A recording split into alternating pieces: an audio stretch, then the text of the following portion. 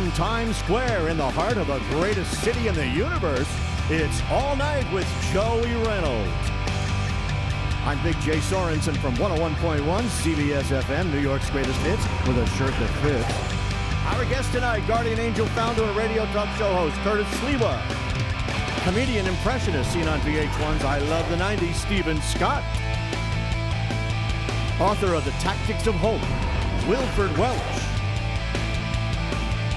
Musical guests, founder of the legendary Nitty Gritty Dirt Band, winner of the Best of the West Performer Award, John McEuen, along with Martha Redbone. Plus, Phoebe Legere and the Ooh La La Quintet.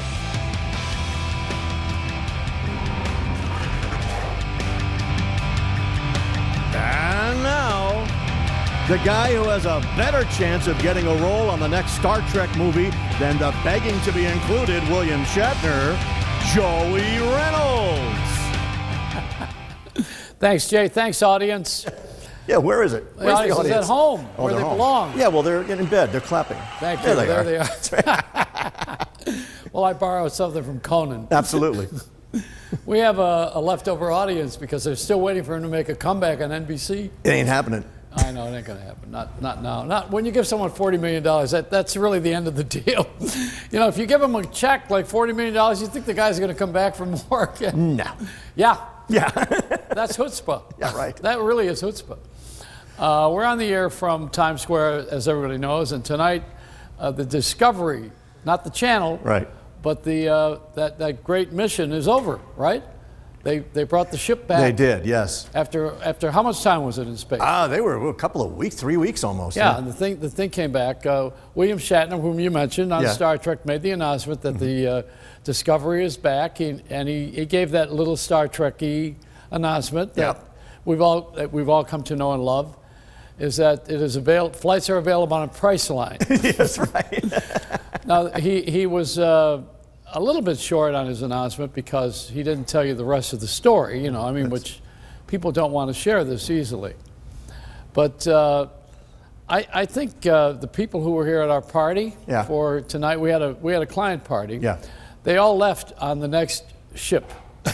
And we put them all in that spaceship and sent them out because we knew these people are Looney Tunes. They want to buy time on the show. What are they thinking? Oh, what are they thinking?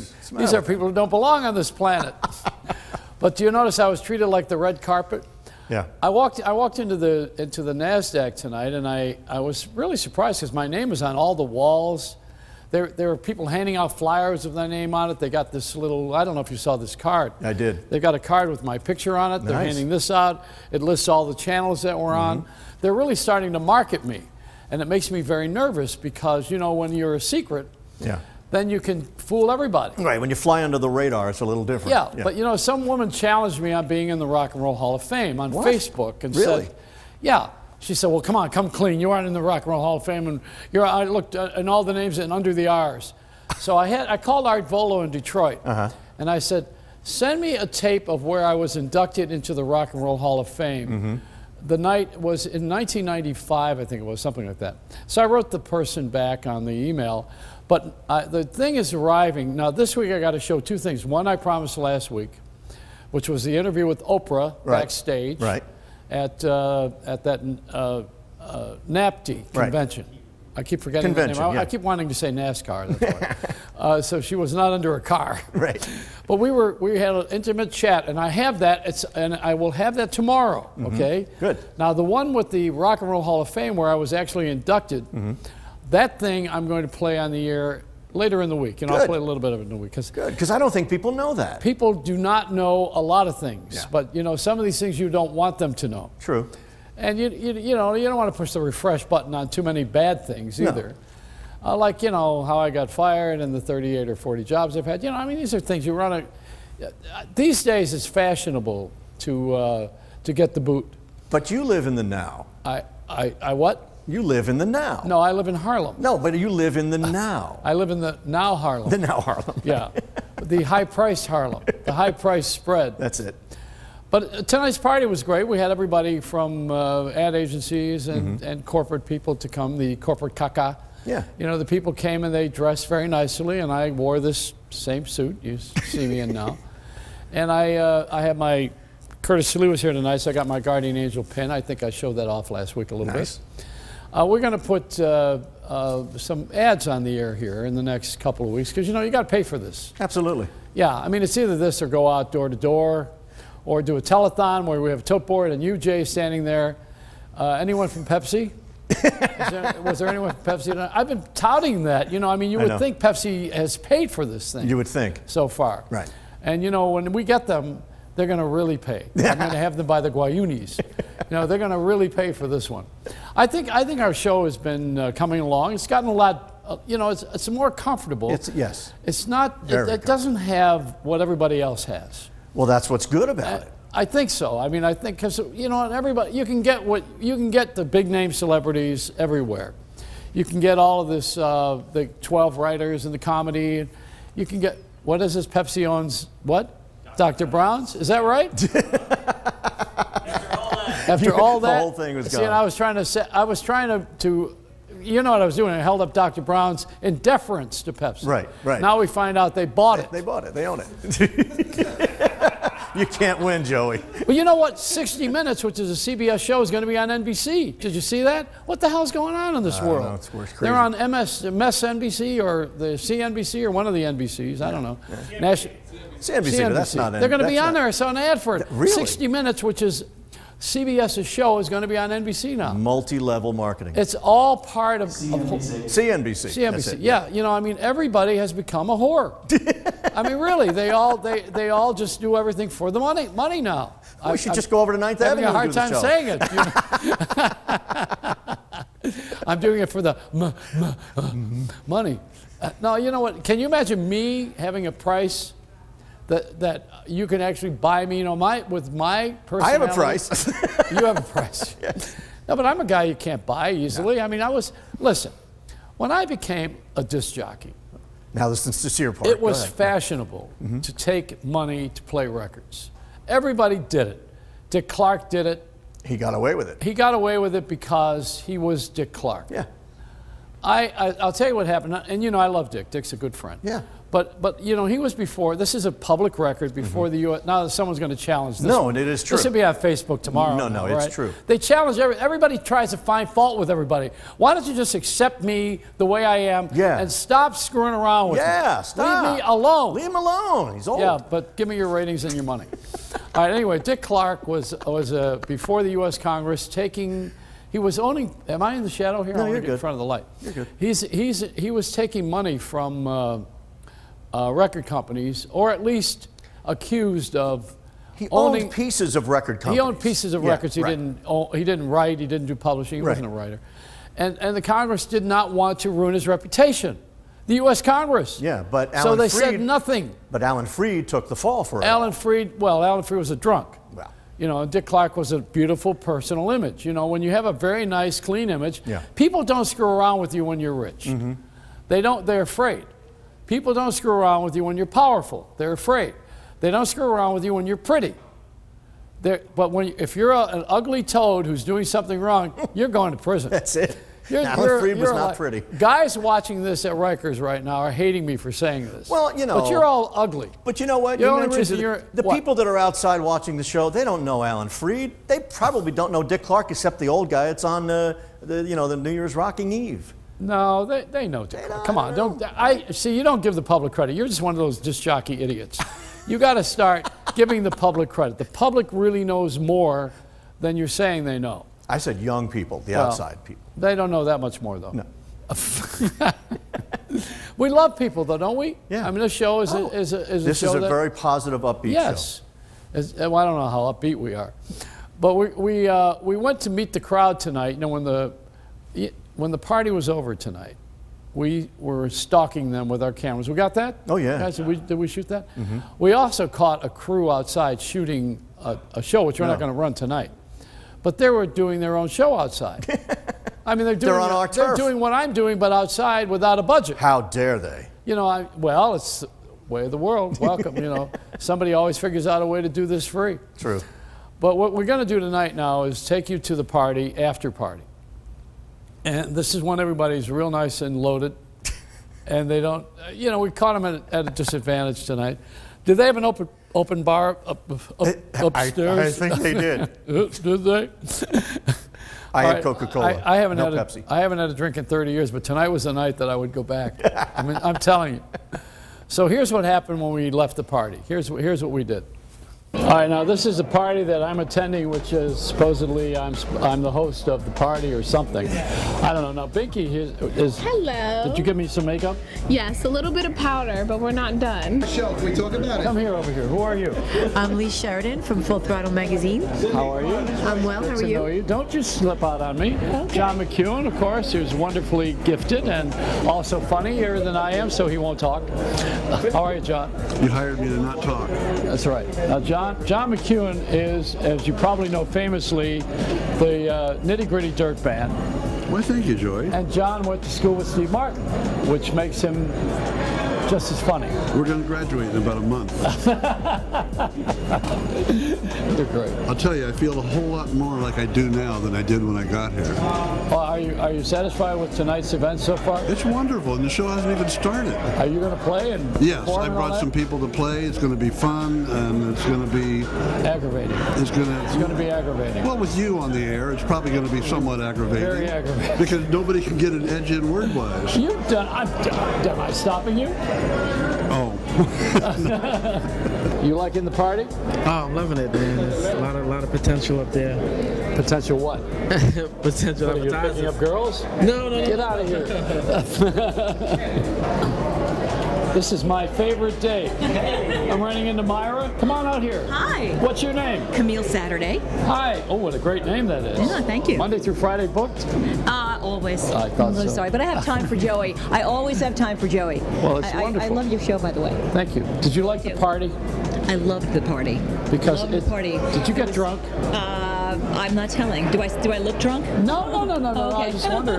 No, I didn't. You know, usually people have to get real loaded to like my I parties. didn't. No, I didn't. No, it was a really good party. What's your name? Come on over here. Don't hide. Irv Berner. Irv Berner, Hi, nice Irv, to meet how you, are Joey. No, that elevator door closed.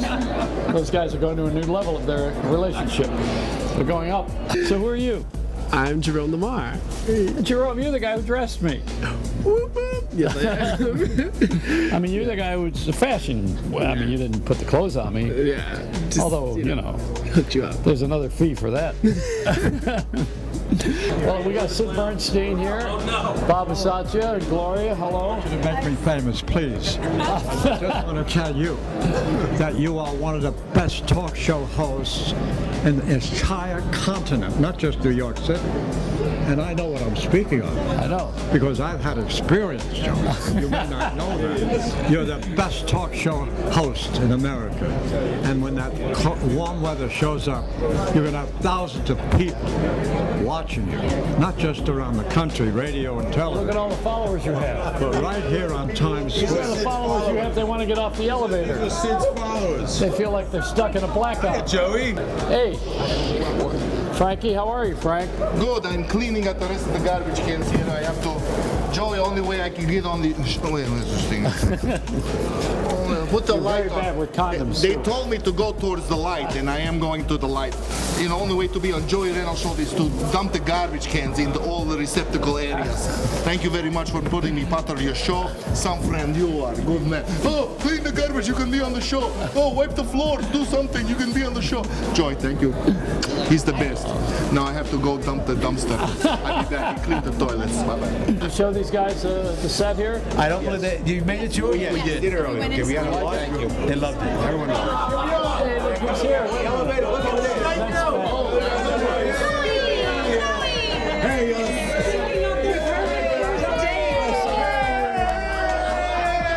I see the bar is closed. Excuse me, I'm sorry. I didn't mean to fall over you. Well, maybe I do. You know, if I'm going to fall, I want to go in your general You were direction. just saying the perfect first date when the doors opened and there you were. I know, I fell head over heels. You just came back from Paris, right? Yes, Paris. And you dressed me like someone who just got out of a sewer. Well, we got Sid Bernstein here, Bob Masaccia and Gloria, hello. To make me famous, please. I just want to tell you that you are one of the best talk show hosts in the entire continent, not just New York City. And I know what I'm speaking of. I know. Because I've had experience, Joe. You may not know that. You're the best talk show host in America. And when that warm weather shows up, you're going to have thousands of people watching you, not just around the country, radio and television. Look at all the followers you have. But right here on Times Square. Look at the followers you have. They want to get off the elevator. Sid's followers. They feel like they're stuck in a blackout. Hey, Joey. No, I want to talk to this guy here. You know what he's here for? There's an artist named Phoebe Legere. And she's you know, is she really French or is this like a joke? Is she really French? I don't really know, to be honest. I just met her. This is like a routine. At a bar. I met her at a bar. She was singing and she said, "Can you come do my hair?" And I said, "Okay." So I'm here. What a pickup line that is. Yeah. That's a good one, right? Yeah. You want to come do my hair? And the rest of me. Come and do all of me. And the hair is included. Well, thank you for using the elevator or the 12 steps. Going down? Joey. Yeah, fast. Thank you. 13th step. There is a 13th one. Hey, that's the elevator. Thank you, guys. Thank you for coming tonight. Thanks, Joey. See you on TV tonight. Yes, sir. I hope you look as good as you feel. And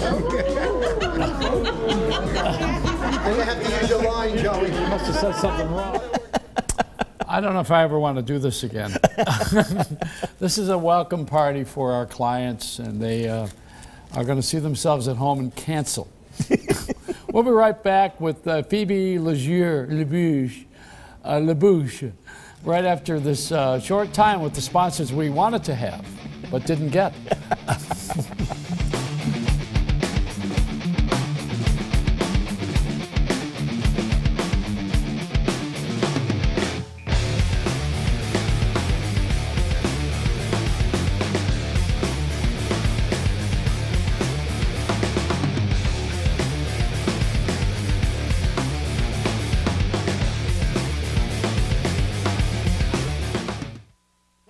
New York celebrities have something to say, they head for the stoop. This is my stoop. I gotta come to the stoop. Talk Stoop. I feel like we're so close that we could kiss. This is a whole other kind of stoop. It's where Kat Greenleaf gets people talking. What?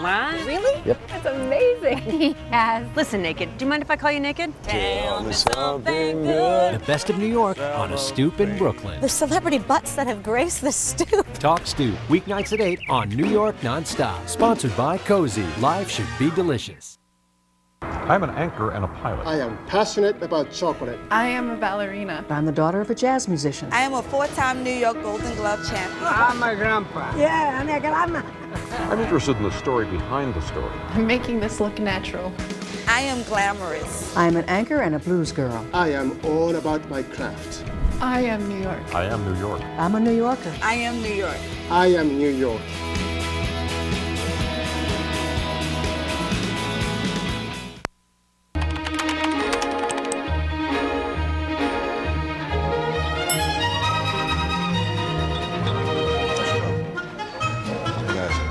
I recommend a steak.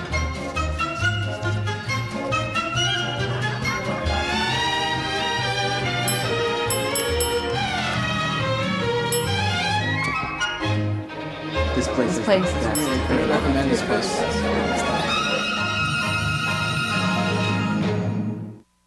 We're all about New Yorkers. LX New York. It's the story of the moment. A taste of the best. It's opening night. A helping hand. The characters of New York. The spirit of New York. Told our way. LX New York. Weekdays at 5. We're all over town.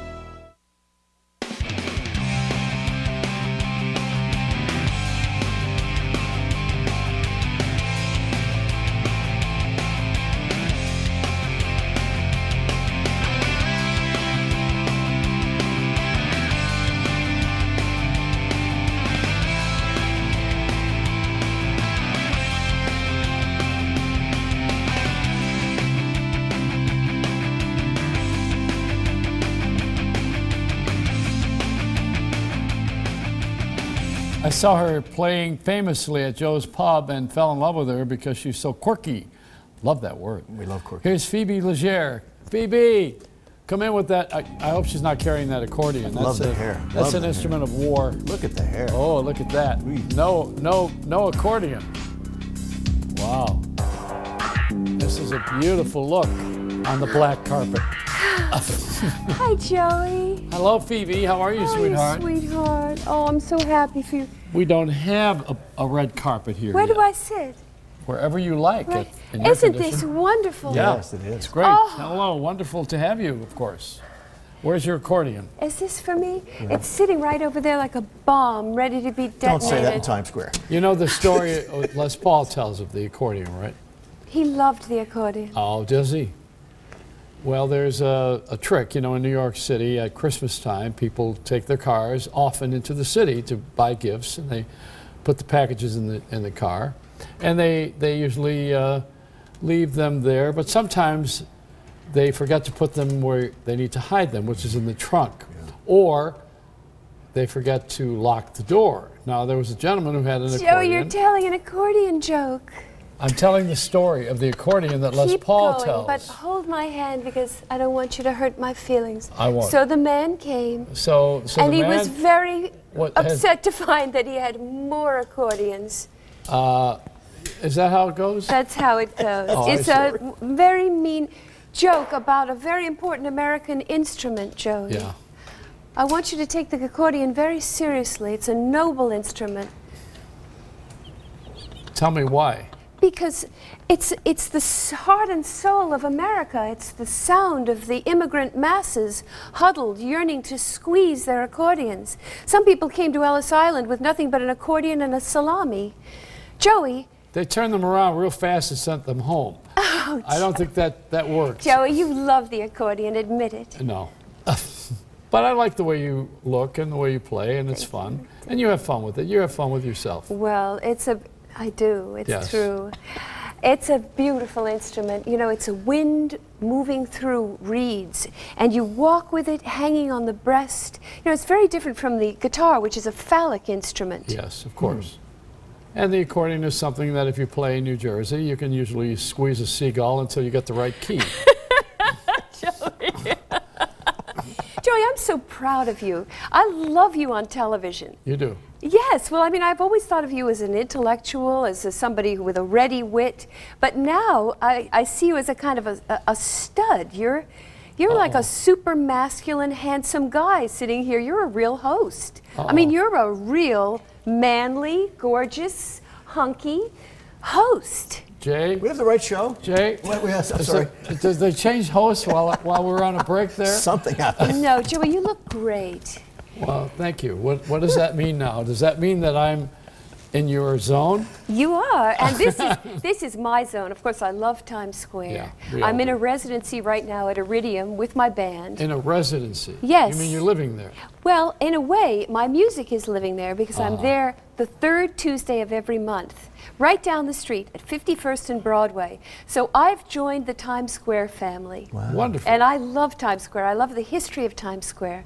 I loved the sleaze of Times Square, but Can you I do love that again, by the way? I love the Disney. Yes, okay. I love the Disney Times Square too. I love the lights. I mean, it's just terrific. Where else have you been? You Well, must have been somewhere else. I have. For the last 5 years, I've been going to school. Teaching what? Well, I've been teaching and I've been studying orchestration and studying how to conduct an orchestra and how to Not write that accordion symphonies. thing. You're not teaching that. No. Well, Good. my real instrument, Joey, is the piano. Okay. But because the accordion is so spectacular visually, a lot of people have enjoyed taking pictures of me with the accordion because it is a sexy instrument, Joey. I'm sorry that you don't know that. Oh, but it's one portable. Of the It's sexiest. portable. And you can get close to people, whereas when you play the piano, you know, you're chained to this hunk of wood and steel. It's 1 ton. Yeah. And it's very 19th century, and it comes with all kinds of ideas about, you know, iconic, macho, super artist posturing. But the accordion nobody is plays, real. Nobody plays Lady of Spain on the piano. And Liberace played the piano. And just you know, remember I that. mean, it's Lady He of was Spain. wonderful. It's that song that kills me. You don't like that song? Well, it's an accordion song. You don't ever hear that on a piano. Nobody pulls out their guitar and plays Lady of Spain. Well, I'm a composer, and so when I play the accordion, I usually play my own songs. Uh-huh. That's what we do at Iridium with my band, the Ooh La La Cocktail. Mm. When are you there? How often are you there? I'm there the third Tuesday of every month. Right around the corner. I know, 51st I know and where Broadway. it is. So who do you have with you on the stage then? Oh, I have such a wonderful band. They're all musical geniuses. John Burr, who started off playing when he was very young with Buddy Rich. Wow. He was on the tour bus with Buddy Rich. On the bus? Yes. He's an older guy. Buddy. No, John is young. Yeah, John is still young. He started when he was a teenager. You know, we all start in music. Music has no age. Well, Talent to be has young, no you'd age. have to be in the womb at that age. I mean, you know, Buddy Rich was how old now? I mean, in other words, idea. you're not doing this with young musicians, are you? Yes, I am. I have a 15-year-old violinist. Your son? No, I wish he were my son. But he's kind of like a spiritual son, because when I first heard him play, it was as if we'd been playing together all our lives. This sounds like something Michael Jackson would say. You know, I was on Epic Records with Michael Jackson, and I had a chance to get to know him. Yeah. And you know what? He was a great guy. He's very sweet. He was a and wonderful very gentle. person. I knew him in L.A. I knew him very well. And he was hanging around Thrifty Drug with a yo-yo. Joey. Quite a guy. Joey, you're so great. But you know, Michael was about to produce a record for me when he died. And we were friends for a long, long time. Did Wonderful you get your guy. money in front? Janet's in Chicago right now, you know, Janet I like her Jackson. too. And I like her very much. Nice I like family. the family. They're nice now, you know what, and I'm just joking, but you know, I want to just have some fun at their expense. You don't mind that a little bit. I wasn't going to have it at your expense, because apparently you cut my water off with the accordion joke, which you hate. But I want to hear you play the accordion. I've heard them. Now you like the accordion. You're warming to it. You're warming to it. And now that you have a 15-year-old with you, I want to see where you're going to go with this. The accordion is only one of many instruments I play, but it's one way that I can break out from behind the piano and get close to the people. And like you, I love to be close to the people. Well, I appreciate that. I really do. I do too. I like people. All right, so get set up here, and we're gonna hear you play. Okay, and you got Joey. this 15-year-old. What's his name? His name is Jonathan Russell. And what does he play? He plays the violin. I call him Johnny Jazz, but I met him because he studies with my film scoring teacher, Ira Newborn, one of the great music men, and it's all coming together. I couldn't be more excited about this band and about our new CD, which is called the Ooh La La Cocktail. Well, let's take a little break here, and then we'll get together with Phoebe Legere, and we'll do some ooh la la. Be right back. All right.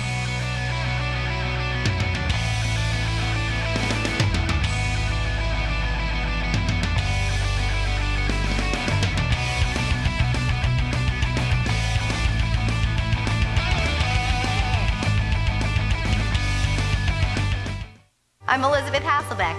If you're like me, you probably don't have a lot of free time to exercise and keep yourself in shape. For me, the answer is the Ab Glider from Proform. I can't tell you how much I love this amazing machine. It's a great fat-burning cardio workout too, and it's fun. Unlike other ab machines, the Ab Glider combines circular and crunch motions for a fast, fun workout of your entire midsection. You engage more muscles, get a better cardio workout, and burn twice the calories of other ab machines.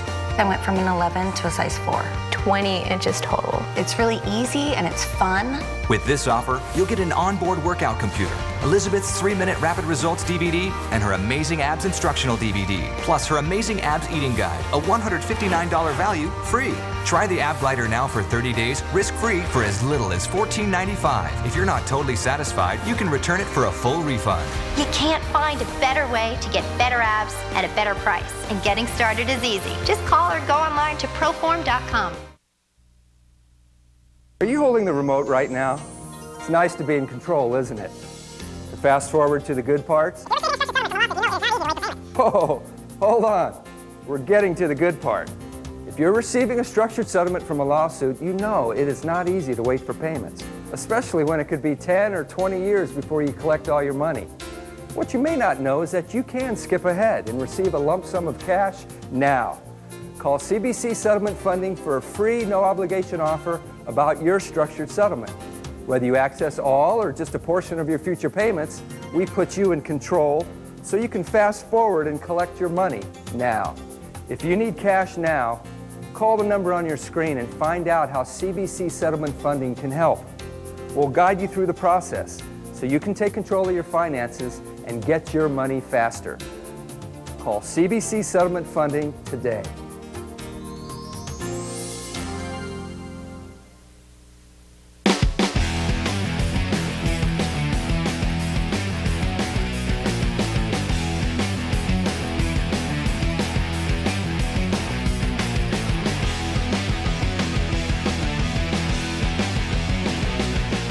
Phoebe went to Vassar, which is was a girls' school. I guess it's co-ed now. It's co-ed. Smith's was a girls' school. Yes, my two sisters went to Smith. That's a money school. Well, we're rich. The girls went to Smith. It costs a lot of money to be in show business. No, wait. The girls went to Smith, the guys went to Amherst. And Amherst was where the president's kids went in the earlier days when we had Republican presidents. You know, they had the money. That's what we used to think. Was it true? Well, nowadays, Joey, it's mostly talent, you know, and intelligence that gets you into schools. Is it really? The money doesn't get you very far anymore. Yeah, well, try paying your student loan with your intellect. I'm trying. You're going to be thinking for a long time. And you're standing in front of Jonathan here, who's 15 years old, trying to make his break in show business. You already got him dressing funny. He looks as cute as can be. Hi, Jonathan. How are you? Good to meet you. You too. I know. And the band behind you here, you got a young lady who went to Vassar with you. What's her name? You want to give a name here? Her name is DJ Sidecar. Hi, DJ. How are you? My favorite two letters. And who do you have next to you over here? This is Sir George Leonard. Hi, George. How are you? Good to meet you, sir. And the great John Burr on bass. John, I know. He's legendary, and he's got that instrument of choice, which you can't get on a subway with. Unless you're riding the BART in San Francisco because you can take a bike, right? There you go. How do I know that? The BART is elegant. But Jonathan, you're playing with Phoebe, who's a legendary, fun music maker, and she's also a wonderful teacher, right? She teach you? Yeah. No, she doesn't. She teaches me on stage. Oh, yeah. Well, here we go. So, Phoebe, what are you going to play tonight? Well, I thought we'd start with our theme song, a song that I wrote based on our family motto. Which is? Crazy white trash. Oh, I love that motto. Boy, you must have a wonderful family. Where's your double? Never mind. Ready? Oh, we're ready.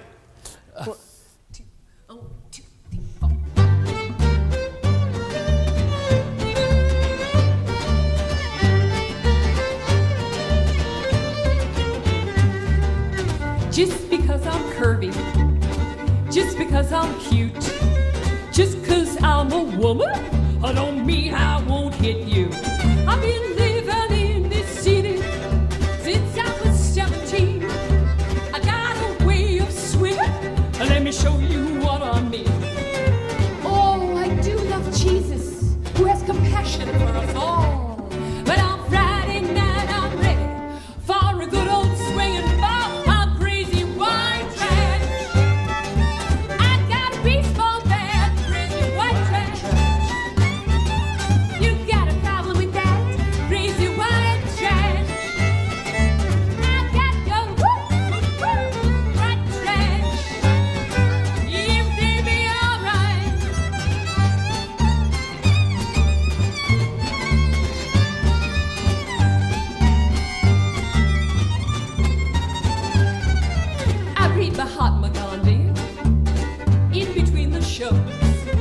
But if you insult me, I'm gonna break your nose. A couple of chicks from uptown came downtown Friday night. They said some stuff about me. I tried to be polite. They said she's got humps like a camel. Makes me proud to be a mammal. I tried to be polite, but now I'm ready for a fight on crazy white trash.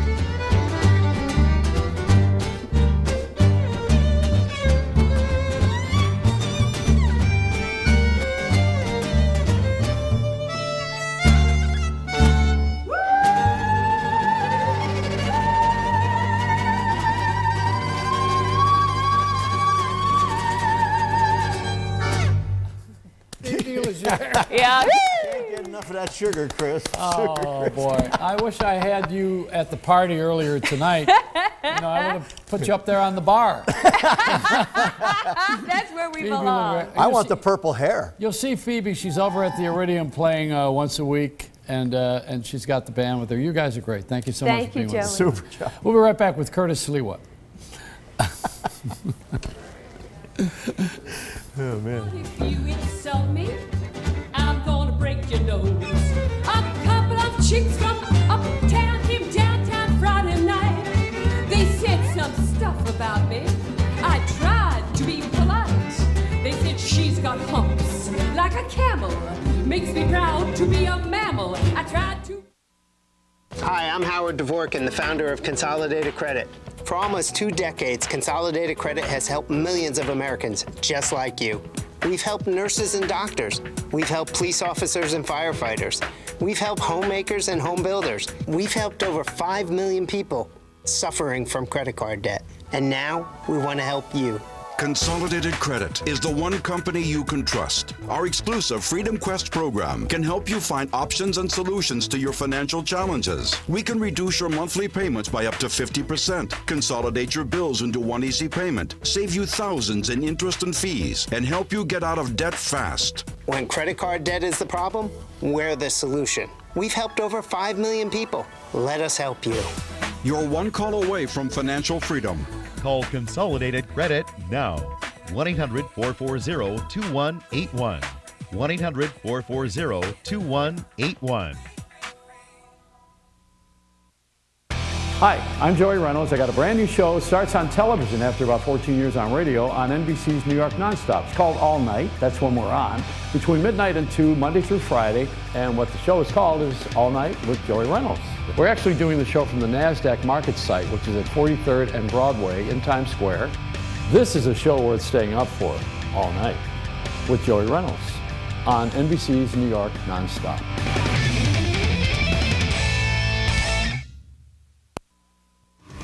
Computer problems? Not a problem for Computer Haven. At a loss at what to do when a computer malfunctions or that inevitable virus strikes? Then call the guys at Computer Haven, the safe place for all your computing needs. Experts in computer and laptop repair, upgrades, and new custom-built PC desktops and Macs. Give us a call today, 732-264-1100, or visit us at computerhaven-nj.com.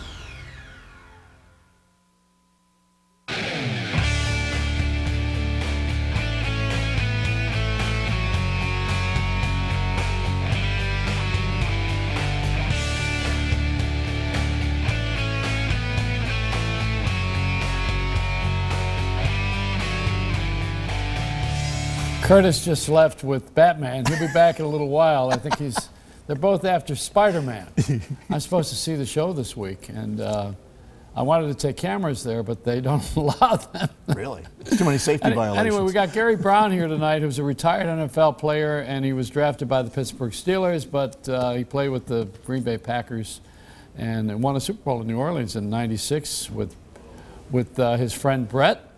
Offensive lineman, played occasionally and professionally for, not occasionally, but professionally for 3 years. Mm-hmm.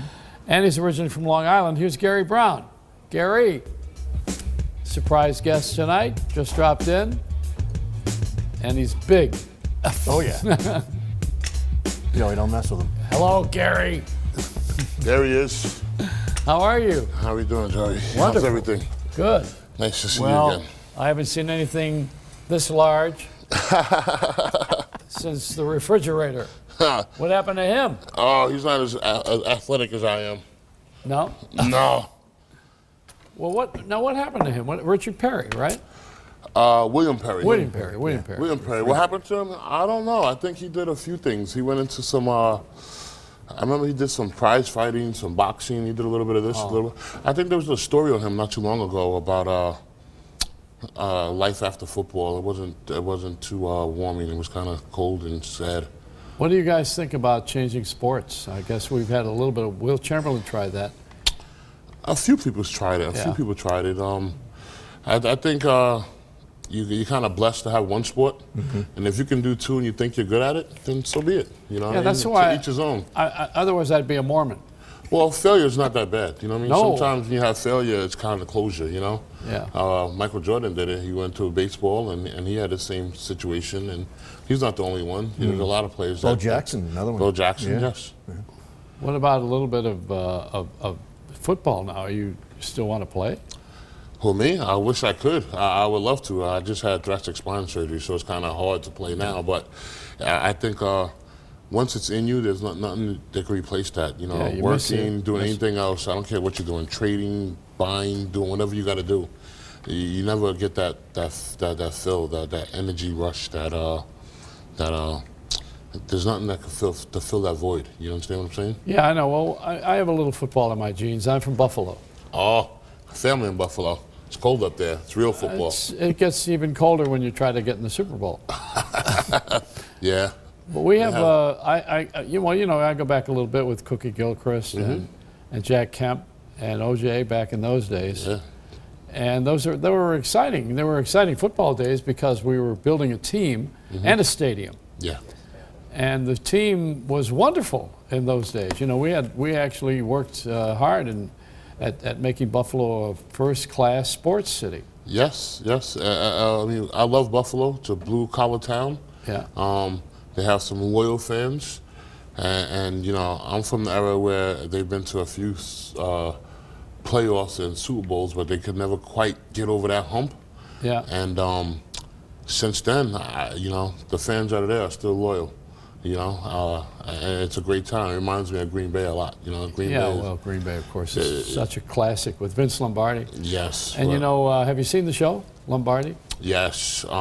Great program. I think any coach, any player, anybody that has anything to do with it has a lot to learn from that. It's very heartwarming. It's very enthusiastic, you know. Well, he was one of a kind. You know, my favorite Lombardi statement is, I don't think it's in the play, but he talked about going ahead 3 and going back 1, and going ahead 2 and then going back 1.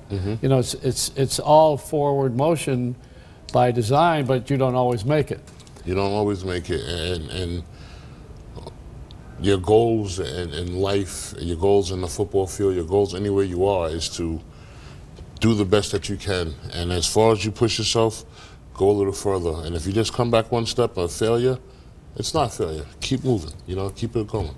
And I think that's what he instilled in the game today. And anybody that has to play the game, you'll learn that from him. It's spiritual. Yes. What about you? What happened with you? And the whole way from the pulpit. What happened to your health? Oh wow. I played I played in the league for a few years, and I played everywhere. I played overseas in Europe for NFL Europe. I played in Canada for 3 years with the Hamilton Tiger Cats, and out of all of that, I only had 2 knee scopes, which I was pretty blessed with. Yeah. And then I was doing construction on Long Island, and there was a gas leak in the building. I carried a lady, an elderly lady. I was working in a assisted living program. I carried an elderly lady out, and I hurt my back. And now I'm a year and 3 months from thoracic spine surgery, and it's life after football. You know, this is what all the negotiating's about right now, and life after football, because I'm pretty sure my spine was weakened through other means as far as football and stuff like that. A 120-pound lady didn't do it to me, but it's life after football, and it's what the negotiations and everything like that it's about right now. So how old were you when that happened? 2 years ago, 37, 38. Young I'm guy. 39. Yeah. It's a young guy, but for that sport, you're retired. Old. You know? Yeah, old. Why is that? Why do we think of the gladiators? I don't know. I don't have a real good sense of the Roman history, but they probably died at 27. I think that's kind of old, because I think when they were warriors at 22, 23, 24. So if you lose at being a warrior, it's death. Well, a football player is our warrior. Yes. In our society, that is a gladiator. I think society looks at the television, and they see the stars, and they see the 10, 20, 30 guys that play for 10 years and on, but they don't see the thousands of players that sacrifice their body through Pop Warner, through college, through professional, and only get to play 1 or 2 years. I was blessed to play 4 years in the NFL, and then, you know, and carry on after that. I played a few years after that, but they don't see those guys. They don't, you know, we got helmets on. It's not like baseball. It's not like anything else. So the interior lineman, any position, but it's just, they only get to recognize and they could deal with and relate to the stars. So they say, oh, this guy's been playing for 20, 30 years, and he's making so many millions and millions of dollars. They don't forget, they forget about, or they don't recognize or realize the guys that have been playing for, you know, 2, 3 years, that's out there taking a beating and the bang, you know. A quarterback takes, you know, 5, 10 hits a game.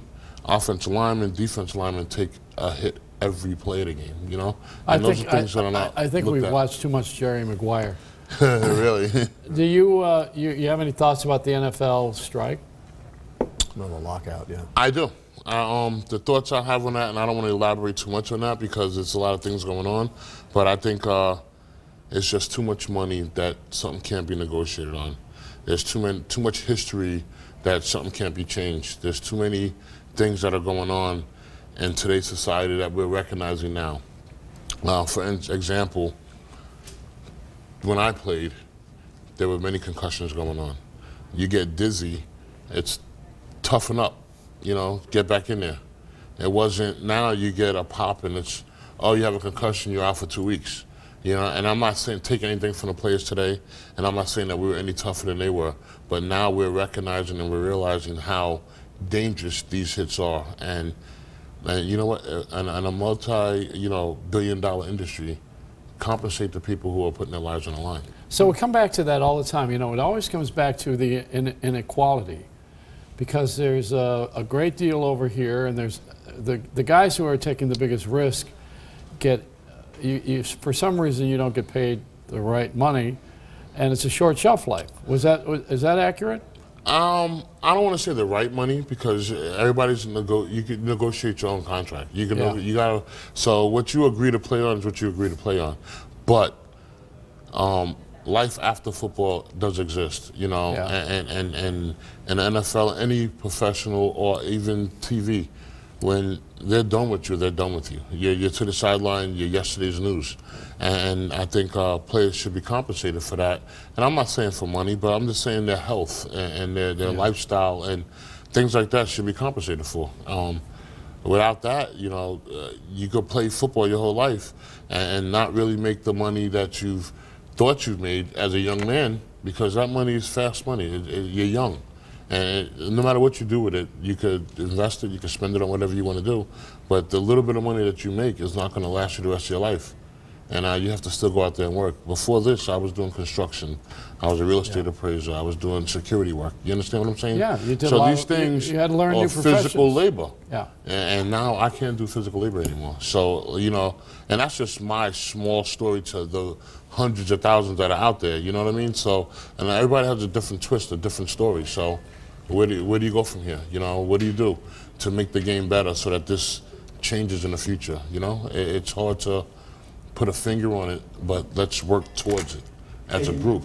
Hey, Joey? Yes, He's sir. doing a lot of good stuff for the kids, so we want to talk to him about that. Yeah, well, I know that. We had, I went to see Dan Luria play Lombardi, and I saw the opening performance, and they were speaking. You may have even been at that one.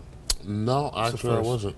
They were talking about the work that's being done to raise money for kids, and I know that. Yeah.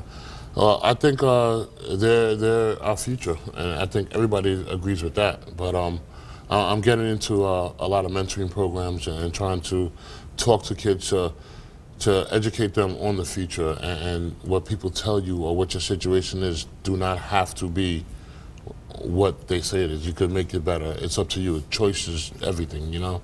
You could make a choice not to go down the street with those guys, or you can make a choice to do better with your life. You can make a choice to, and all I want to do is give them the resources on how to make better decisions, you know, and mentoring and hands-on, one-on-one is the way to do it. What about the Giants? We're gonna do something. I think the Giants are on to something. I have boy, they're on something. I don't know. A friend back there. She's a Giant fan, and she told me how much she liked the Giants. I think they're on to something. I think they're going to be a little bitter about Fletcher maybe going to the Jets. We don't know how that's going to work out. Yeah. But Conklin's got a good thing going over there. The players believe in what he's selling. You know, they're buying what he's selling, and that's a good thing. As well as with the Jets, you know, they're buying what their coach is selling. He just sold it to them 3 years in a row, but we'll see where it goes from here. Do you have a website? No, I do not. I have an email. That's about it. But what about a website for some of the work that you're doing, some of the service work? Well, I do a lot of work through a buddy of mine's website, Mario. It's I don't know what it is offhand, but yeah, I do a lot of work through his website. People can search it. What's the name of the organization? You could actually just email me at bigbrown68@AOL.com and let those pour in, and we could shuffle them out the way they come in. I'm in a venture of a few different things. So with the way they come in, the way we'll send them out. You still living in Long Island? Yes, sir. Oh, is that your curse? Is that some sort of a punishment? No, I think I enjoy the island. I've been away for a long time. I lived, like I said, in Canada. I lived in Spain. I lived in California, Georgia, all these places. And, you know, home is home. I always come back to home. I never compared Long Island to Spain. Me neither. The water, the air, everything is so much, the food is so much different. But home is home. Mama's home, daddy's home, so I always come back to visit them. And that's one of my favorite songs. Shep and the Limelights. Yes, that's it. Well, thank you for being here. I appreciate it. Thank you for having me. It's such a pleasure. Thank you. So you'll come back again, right? Anytime you have me. Anything you're doing, I'm a part of. Are you having an operation coming up? Or I didn't get that quite. Well, I just had some shots in my the epidural steroid shots, and they're working pretty good. So a laminectomy might be in my near future, within a couple of months. We're not quite sure. I'm going to go over it with the doctors, but this will be my second or third surgery, so we're going to see how that plays out. Well, God bless you. I wish you Thank you very good much, luck especially with the operation. I mean, your health is your wealth. Yeah, thank you. And you're a young guy. Come on. Yeah, I have a lot to do. See, you have a lot longer to live. I have a lot more work to do. Than there is money for that playing you do. Oh yeah. So you got to. See, the money should have been over here. Yeah, it's a small thing to a giant. You know, if you're not comfortable with yourself, money's not going to make you any more comfortable. That's true. It's just going to hide you. You know, I'm content, I'm happy, I'm blessed, and I'm happy to be above this earth today. You know. Good attitude. Great. Yes, great that's to the have only way that. to be. Thank you for inspiring us tonight too. Thanks for having me. Because there's a lot of people in bed right now that wish they could play football, even for one day. I'm not mad it's over. I'm happy it happened. Well, coming up will be Curtis Sliwa. He just got back from an evening out with Batman here in Gotham City. And I think also Curtis is going to be sent to Tripoli. He's going to take care of the subways in Libya. We'll be right back.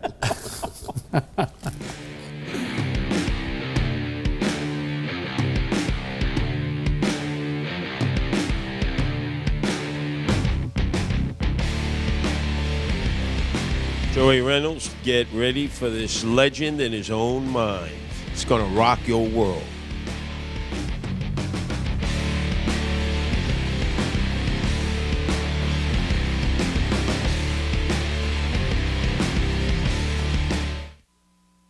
Hi, I'm fitness celebrity Jennifer Nicoli. And if you're busy like me, then stay tuned because I'm excited to share with you the most innovative piece of exercise equipment ever. Introducing the Ab Circle Pro, the fastest, easiest way to have the flat washboard abs and the sexy V shape you've always wanted. Are you struggling to lose those love handles nobody loves? Now there's a machine so advanced, it targets your entire core, upper, middle, and lower abs, and even your obliques, all in one circular motion, as it aerobically burns fat in just minutes a day. The secret is the Ab Circle Pro combines cardio and abs to burn fat, while its unique friction-free track uses the momentum of gravity to target your entire midsection in a full circular motion, firing your core like no other machine has ever done. You'll firm and flatten your stomach in just weeks, not months. We guarantee it. Best of all, it's fun and easy and takes just 3 minutes a day. And watch this. Simply remove the pin, and the Ab Circle Pro becomes a fat-burning bun and thigh machine. On the Ab Circle Pro, I lost almost 3 dress sizes in a few short weeks. With the Ab Circle Pro system, I've now lost 60 pounds, I feel great, and I'm one hot mama. And now, through this exclusive TV offer, the Ab Circle Pro can be yours to try in your home for 30 days for just $14.95. And if you call within the next 10 minutes, we'll send you Jennifer Nicole Lee's complete Lose Your Love Handle system, which includes our 3-minute express workout and nutritional guide, absolutely free. That's everything you need to transform that body from flab to ab. You have nothing to lose but inches. So pick up the phone and call now. Call 1-800-709-1301 to try Ab Circle Pro for $14.95 plus shipping with credit card order. Call now for a free upgrade to priority processing so you'll get your Ab Circle system in 7 to 10 days or less. That's 1-800-709-1301. Call now.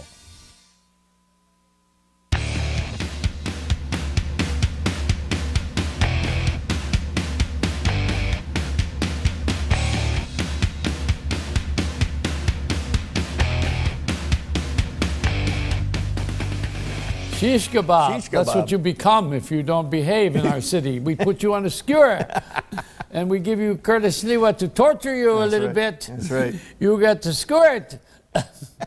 Because he has been a definite activist in keeping this city safer than any of these comic book heroes, and one of my really favorite people and heroes in the world, and also a really good radio guy and a television guy too. So let's bring out. We've kept him awake too long, and he's been a guardian angel. Here's Curtis Sliwa. Oh, man. How do they keep you waiting? They know you got to do a morning show. Doesn't matter, my very dear Kumbari Cheech. These guys are miserable. They don't understand, Curtis. They don't know what it's like to go to bed at 8 Very good. and get up at 3 Curtis, or 2. You know Jay Nice to see you. Sorensen? Yep. So Curtis, the apple. The apple. The deuce. You know, I did my very first TV show with Joe Franklin in that building. Across the street. When I was just a young little whippersnapper, no more than knee-high. But you weren't in a window. No, I wasn't in a window. I was in a box. I was in a little box. I got 2 words in edgewise. I said, hey, Joe, could I say something here? Joe, forever and a day. And now we're here for Hoffman Beverages, ladies and gentlemen. Exactly. The radio career that you have right now, I want to promote it a little bit because you work feverishly. I mean, you know, you work very hard, and I know that personally. I have my little guardian angel pin, so you know I'm been to your event, which is every year, and everyone loves you and honors you in the city because we know of your work, and it continues. And you've made it a really passionate, I would say, legacy, because there's so many people now who are doing what you're doing in other cities too, around the world.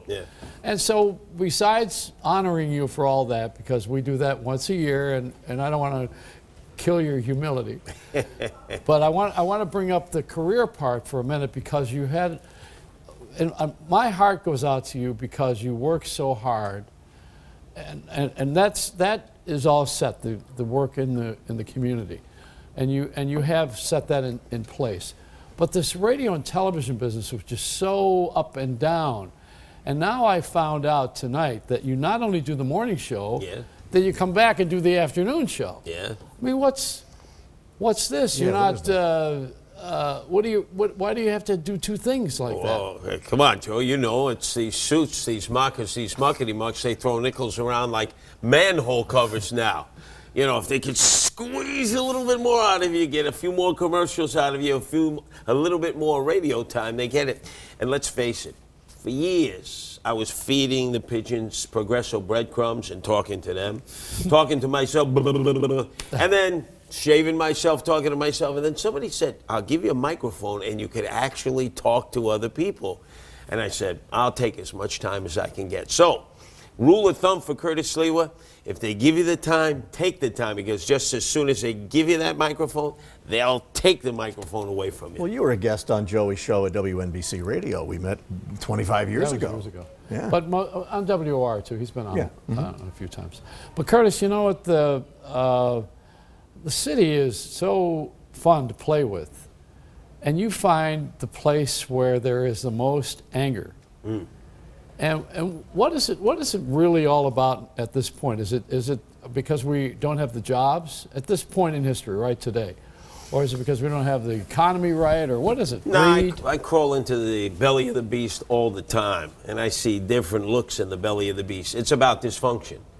It's about young people who have no direction, no role models. They're basically thrown out, and they're told survive. Figure, they get into kindergarten and first grade only because they have to go to school. And then they're taught now what we call character education. Do you know what this is, Joey? How to brush your teeth, how to wash your hands, you know, saying happy birthday to me, and how to wipe your tuchus, how to wipe your butt. They should know that already. This is character education. This takes up a good portion of the day. Yeah. And we're not dealing with truly the subject matter that these kids need. Like, for instance, civics.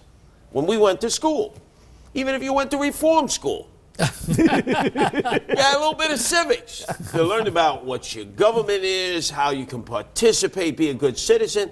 They don't have civics anymore because they're too busy putting the condoms on the banana, learning character education, everything that has nothing at all to do with school that you should be learning at home. At home. But when you go to home, oftentimes the Mac Daddy, he ain't around. Mac Daddy shows up once a month, and it's basically to snack on the check, get a little bit of action, you know, to shot a leg, and then he disappears. He's missing in action. Sometimes mom is laying up on the sofa eating the Lay's potato chips, watching Oprah. And you say, who's giving guidance? Who's a mentor to these kids? Kids are out on their own. They get angry. And naturally, if they're going to get angry at themselves, who do you think they're going to take that anger management moment on? The nearest you, person, right. When you're the big V for victim. Yep. And they decide to beat you down or just bully you or rob you or turn you in to an example of what they'd want to do to themselves. Because really, it's all about self-hate. And they hate themselves because their life has been miserable from the day they popped out of the womb. So how do we fix that? Well, clearly, you have a society that has to say these kids have to be taken away out of this environment. And if they were rich kids, what would happen? They'd be bucking Broncos out in Montana, outward bound. They'd be in some Swiss chalet. You know, the rich parents would say, I can't deal with little Johnny. In fact, where do you think Fred Trump sent Donald Trump?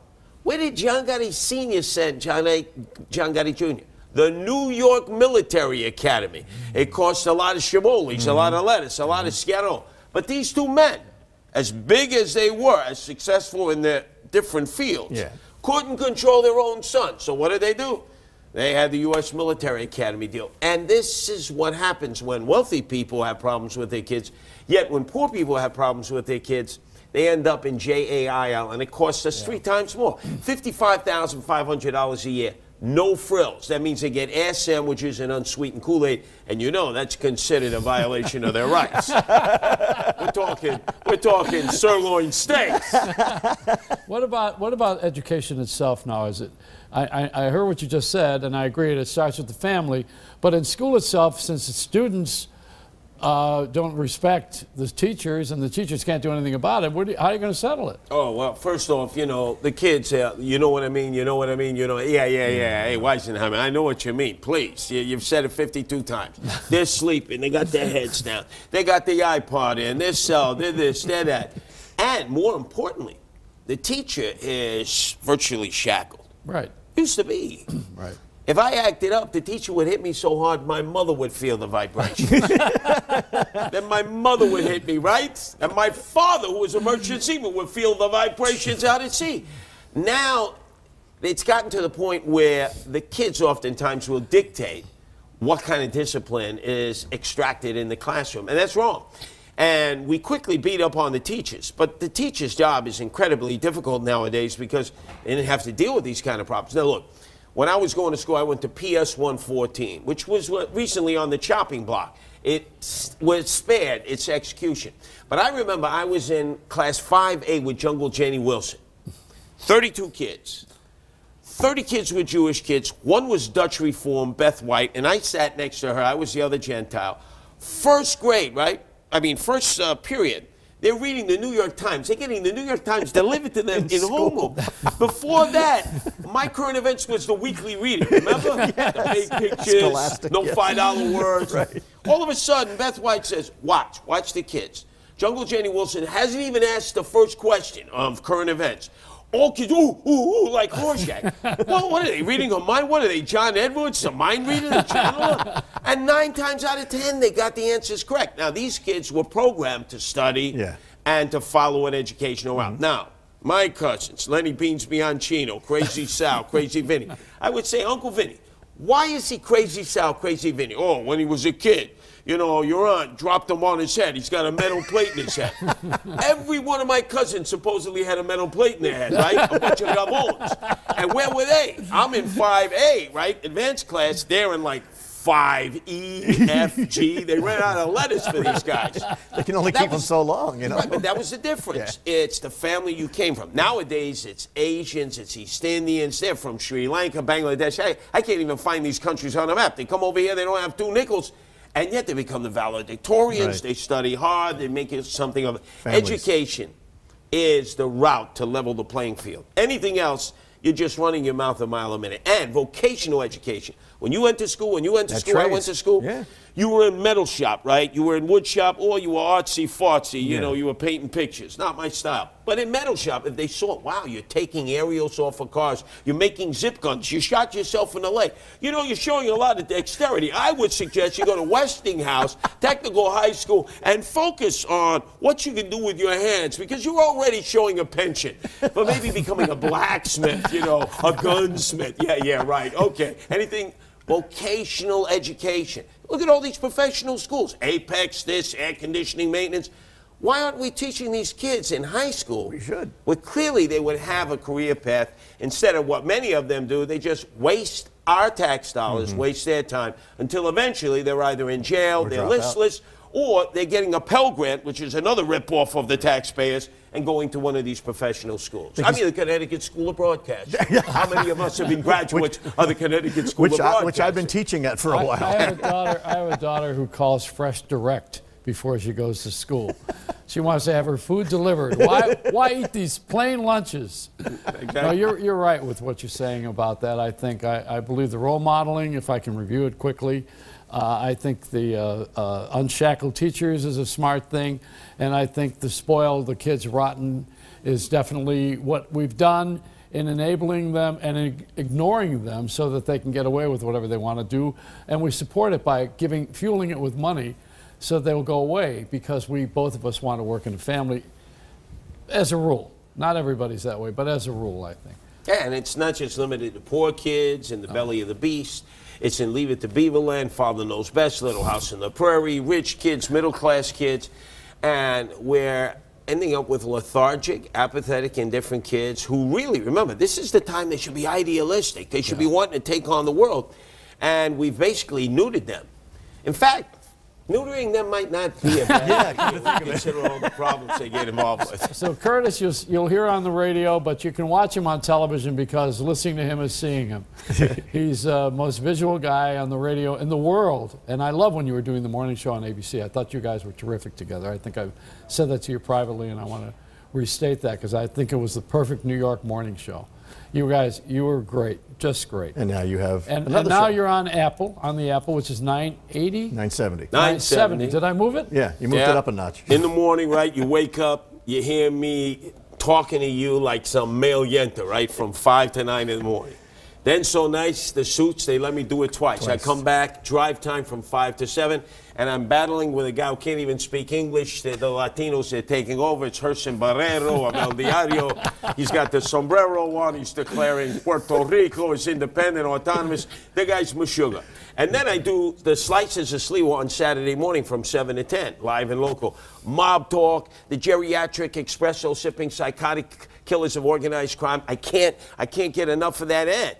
Then I talk the We Be Thuggin' updates, which is about the Uzi-toting, dope-sucking, psychopathic killing machines. I love this. Can you save some radio space for me once in a while? I'm telling you, no, I want to do 24/7. Now, you know, Curtis, we got Phoebe Legere. You've seen her, right? Oh, Phoebe. She's the music version of the way you're talking right now. Yeah. I don't know my Phoebe. Hey. So we're going to bring her out in a minute, and don't forget to please join Curtis Sliwa in anything that he's doing, because you'll have a great ride. We'll be right back.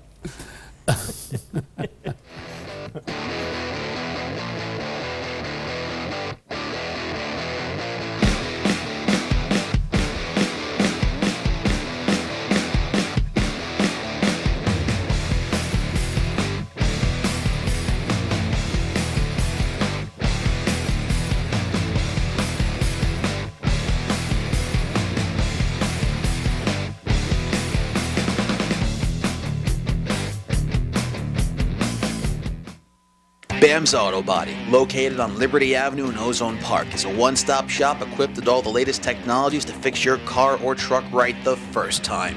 We work with all major insurance companies and specialize in collision, theft, and vandalism repair. Call anytime to check your vehicle status. Speak with our dedicated and knowledgeable staff. We offer a 100% written guarantee on all repairs and a lifetime warranty on all paint repairs. Bam's Auto Body. We'll get your vehicle fixed, no matter what. Computer problems? Not a problem for Computer Haven. At a loss at what to do when a computer malfunctions or that inevitable virus strikes? Then call the guys at Computer Haven, the safe place for all your computing needs. Experts in computer and laptop repair, upgrades, and new custom-built PC, desktops, and Macs. Give us a call today, 732-264-1100, or visit us at computerhaven-nj.com. Hi, I'm Joey Reynolds. I got a brand new show. It starts on television after about 14 years on radio on NBC's New York Nonstop. It's called All Night. That's when we're on. Between midnight and 2, Monday through Friday. And what the show is called is All Night with Joey Reynolds. We're actually doing the show from the NASDAQ market site, which is at 43rd and Broadway in Times Square. This is a show worth staying up for all night with Joey Reynolds on NBC's New York Nonstop.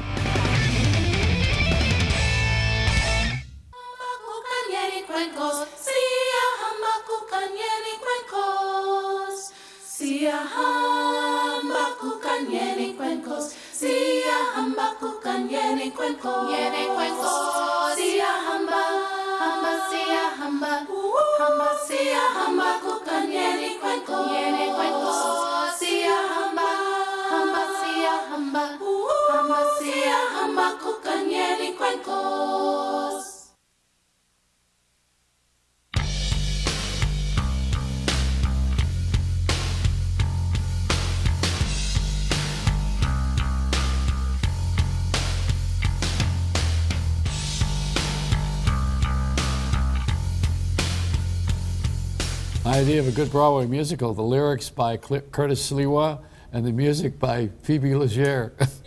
Now, I don't know where that show would go, but I think it would have a long life in New York. Here's Phoebe again without the 15-year-old because he had to go home and go to bed. But, you know, these child labor laws, boy, I got to talk to Curtis about that. Here's Phoebe.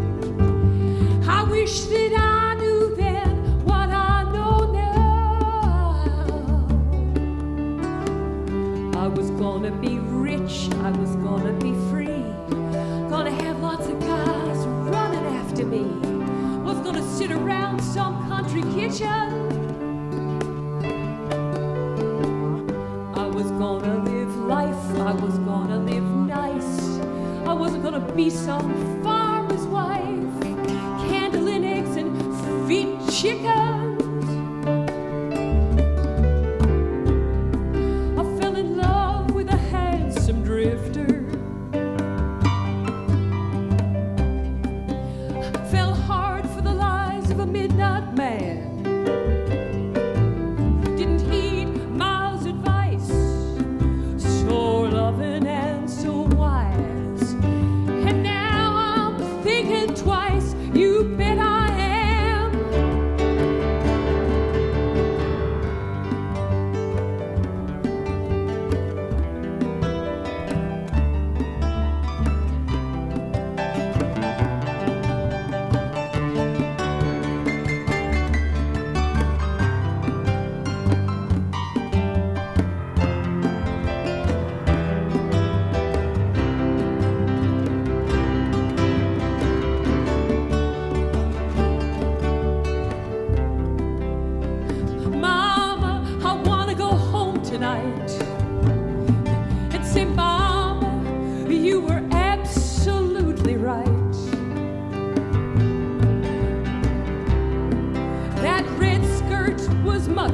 tight. Mama, I love you.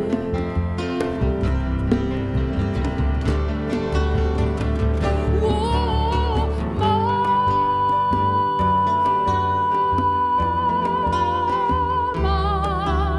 I wanna go home tonight. I wanna go home tonight. See, Mama, you were absolutely right. Whoa, Mama,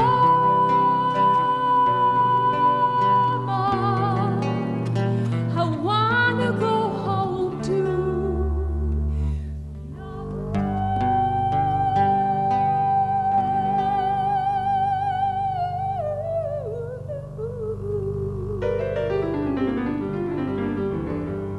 Oh yeah. Oh, great, Phoebe. So you'll find Phoebe over at the Iridium. I think the idea of you and Curtis would be great together. It's a rant and roll. Is what Let's do it. All right, so we're going to take a little bit of a powder here and then come back with Stephen Scott. And we're on here with this Times Square broadcast, and Curtis loves being in the window because he can keep his eye on John Gotti. We'll be right back.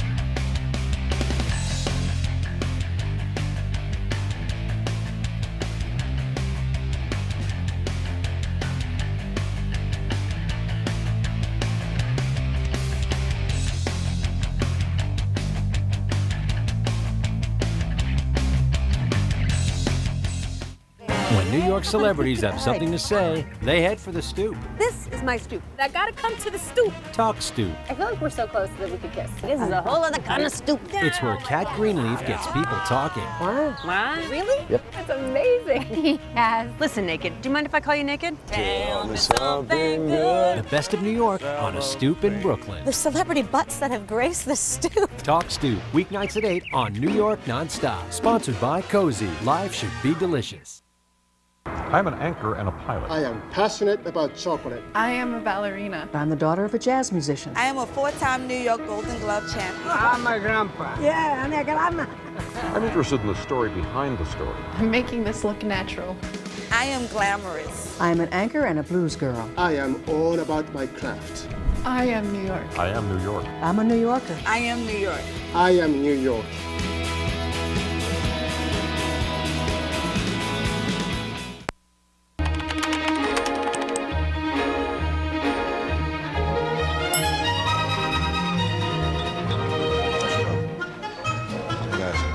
I recommend a steak.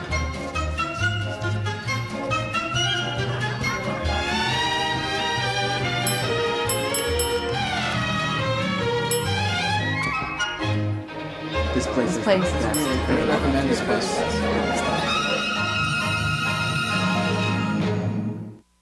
We're all about New Yorkers. LX New York.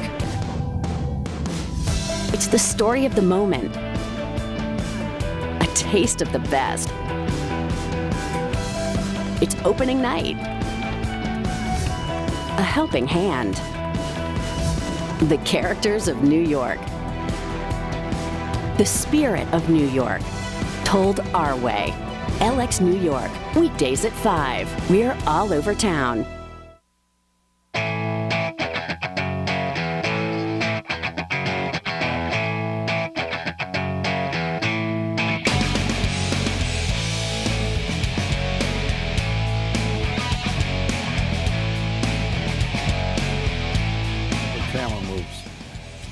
Stephen Scott is not the only guy around here who does stand-up comedy. You know, I mean, Curtis Sliwa's done some stand-up too. You know, he's a stand-up guy.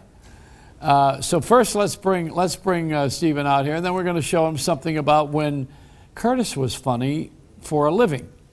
Here's Stephen Scott, Marvin's son. He hates that. Following me, you crazy paparazzi bastards! Leave me alone! I want to be left alone. Sound like Greta Garbo. How are you, man? Steven! Once, can you introduce me as who I am? You always mention my family. Because I know you hate it. I know. I like the tie, by the way. It means we have to take you seriously. Yeah, right. Like your How father, you doing, pal? Your father would wear one of these. Hey, Curtis, good to see you again, man. How you been? So what's going on, Joe? I like this look on you. It works really well. It looks really nice. We You were clean at a up party. good. I was showing off. You know, you got to dress corporate. This is that Lipton's cup of suit. You know, you wear this thing because you think you're going to get money out of it. Which flavor's that? This one here is, let's see. I spilled Jell-O on it earlier. Oh, there, chicken noodle. You know, I'm having a good night tonight so far. Looks What like happened? it from what I Why'd could see. you show up? You know, they called me. They said, "Steven, we need you right away. Joey's in trouble. He's going in flames." No, I'm here. I'm always here for you, Joe. You know I love being on. Well, your show. I want to share something with you. I know, Okay. you know, you're a hysterically funny guy. Oh, thank you. But we have Curtis Sliwa here, who's in his own Who's also right. a very funny guy. Yeah, I mean, I don't know if you unless know you piss him off, then I, you know. Well, you know, he's done some stand-up. Did you know that? Oh no, I didn't know that. You don't know this about him. I'm sure he's knocked some people down. The audience was required to laugh. Oh, there. That's funny. Required. Now, where did this take place? Can we set it up a little bit? Actually, it was downtown, off Wall Street and Broad Street. So you had all the suits, the mockers, the muckety-mucks, all the big whales. You know, they had no choice. I was in the room. If they didn't laugh, I'd give them a concrete facial. There we go. You know what a concrete facial is? That forehead would hit the curb so fast, the medulla and cerebellum would be spinning around like I need a you at a roulette few of table. my shows. Oh, exactly. Put the arm on people. Now, So how long did you do it for? There's another thing to talk about before we roll this tape, and that is that Steven's girlfriend is from Buffalo. Yep. Now, you straightened Buffalo out. I did. Not you, Curtis. Oh, you straightened out? Oh, okay. I thought I straightened out make it. Well, actually, when I went up there to organize the Guardian Angels, the mayor there was Southside Jimmy Griffin. Yeah. And I he like was him. total controller. He shows up at the bus station because we were pounding the hound, taking the Greyhound. He goes, hey, look, pal. I got one-way tickets for you back to New York City. Wow. I don't need your kind here in Buffalo. So we struggled. We found space in the Polish American Community Center because Sliwa means plum. Most people don't know that. Yeah. And they adopted me. They said, oh, you're one of our own. But Southside Jimmy Griffin had me in and out of jail 3 times for breathing freaking air. I said, what's the charge, Jimmy? He says, breathing air. You know, for us, it'd be better if you're room temperature. Oh, gosh. I said, and for this, I shouldn't breathe air? So it's tough. And as you know, when it's 40 degrees below zero, when there's 20 foot of snow out, it's difficult to breathe anyway. Oh. Well, there's only 1 mile of subway in Buffalo, you know. Oh, really? They built it to enhance the downtown. It goes from the University of Buffalo to stores that are closed. Oh, yeah. Curtis, Is you didn't Buffalo have a a lot rough of town? crime. There was no underground crime. And lucky it didn't go to the American Niagara Falls. I mean, I know there's a lot of... Zero disgrazia. Well, I know there's a lot of upset people because the Bills aren't doing so well. They get a little riled up. Well, you know, we have a shot. Oh, and it's yeah. heard around the world. Okay. Well, you know, it's still, I'm a New York Giants fan, and so, you know, Super Bowl 25, where I got to go there, which was cool, and they kick heard around the world in Buffalo. You still say wide right. It's like, you know, it's an act of war.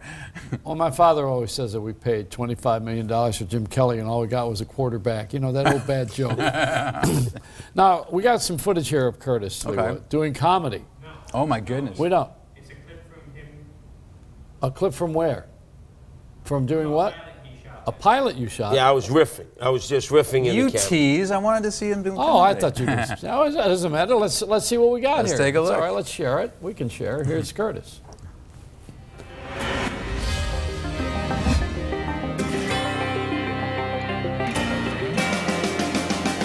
And if you don't know me by now, let me introduce you to Curtis Sliwa. I'm the guy who started the Guardian Angels. I know this city upside down, and I'm going to take you from the suites to the streets.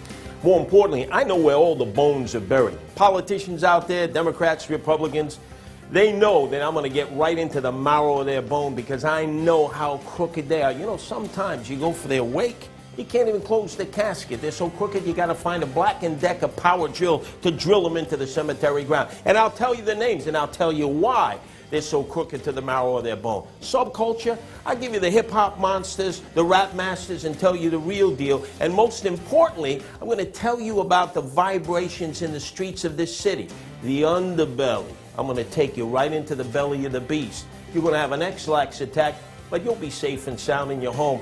I'm the one who's going to be taking all the risks. I'm the one that doesn't have Kool-Aid pumping through his veins and arteries. So get strapped in. It's going to be for the ride of your life, and you're going to learn about New York like you never knew it before. Thank you, Curtis. Well, it seems it's hard. No, that's Cool. that is stand-up, though. That really is stand-up. And it's funny because it's true. That's right. And this is our current way of communicating. You know, we tell jokes, but we really tell the truth, and it's absurd. So the absurdity becomes the rule for the joke, I think. Did I say it right? I sound like I'm at NYU. Yeah, you're popping those $5 words. Yeah. You lost me. So you put a suit on him. You know what? I lost myself during that crap. You know, I feel like I got to pay $52,500 to Professor Joey Reynolds a year like at NYU to become a pilot. See, it's the suit. Tomorrow night I'm going back to wearing a disc jock strap. That's it. Well, you should wear the Zubas pants like you wore on the radio all the time. We should have, you know, we had to have casual Fridays. We should have like a radio dress Friday where we come in like we used to on the radio without Well, you a know care for how something, we you look. want to really turn this mother out, show up just with a jock strap on, and you will have a crowd here that will multiply by the thousands. I'm going to make the naked cowboy look excited. Oh my goodness. Well, he's not here. You know, he's been taking the winter off. I don't know. He must have made a lot of money last year. Well, things shrink up in the cold, so. Well, it's bad for advertising. You know? He's gone for a couple months now. Curtis, I want to ask you in front of Steve here because Steve's father is a reporter on the news, you know. Sure. And that's why I brought it up. Oh, no, I know. Well, I want to set it up for this because I want everybody to know your father's an Emmy Award-winning news guy and a real aggressive journalist. In the nicest way, you know, it was not. I don't think he was antagonistic, but he was right there for the stories. Sure. Now, Curtis's story, as we all know, about fighting crime, and there's a little mob scene in here. Which next time you come, you can tell the whole story because you know I love the way you tell it, and it's going to take a while. But you know, the idea that no one has ever really been able to kill you, but they've tried to kill you, is intriguing because they always get their man. Even on every movie, they never miss anybody. Yeah, but you see, Joey, I'm like lens lights. I don't know a camera that I don't want to make love to and a microphone that I don't just want to wrap my hands around my 24-inch big gams here because every time they've tried to kill me before, right, it's with baseball bats, man, they tooled me up so many times, I could actually authenticate the Joe DiMaggio signature on it. That's how close I saw it. Wow. And then when they capped me with hollow point bullets in the back of a cab in which they were firing at my lower extremities. Now that's... Was your show that bad that night? Well, let me tell you something. That's your three-piece set, and that's not the knife, the spoon, and the fork. Oh, so why did they give up? Well, because, Joe, you think I just sit around there and let them do this? I'm going to fight. And they know that. So now, do you think wearing bright red kind of helps kind of fly under the radar exactly? It's not difficult to spot. But, you know, you really are like Spider-Man or Batman, but you're real. You know, these are cartoon characters, but Wait a minute, really... Spider-Man's real? What are you talking about? Yeah, right. But, you know, I mean, what is it with you? Nobody can ever get you. You're real. Well, no, there have been a few attempts on my life, and, you know, obviously the guy upstairs has decided it's not time for me to punch out the clock. But, you know, once it's happened once or twice, and you're like totally frozen, right? You have that X-lax attack like I described. After a while, you say, these blankety blanks are trying to kill me. I got to get the hell out of here. And then you're so angry, you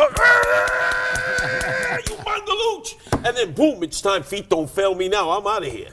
So you see, you get a little bit of pain compliance because that's the only language they really understand. Well, then let me ask you this. Have they given up? Oh, they never give up. Are you kidding?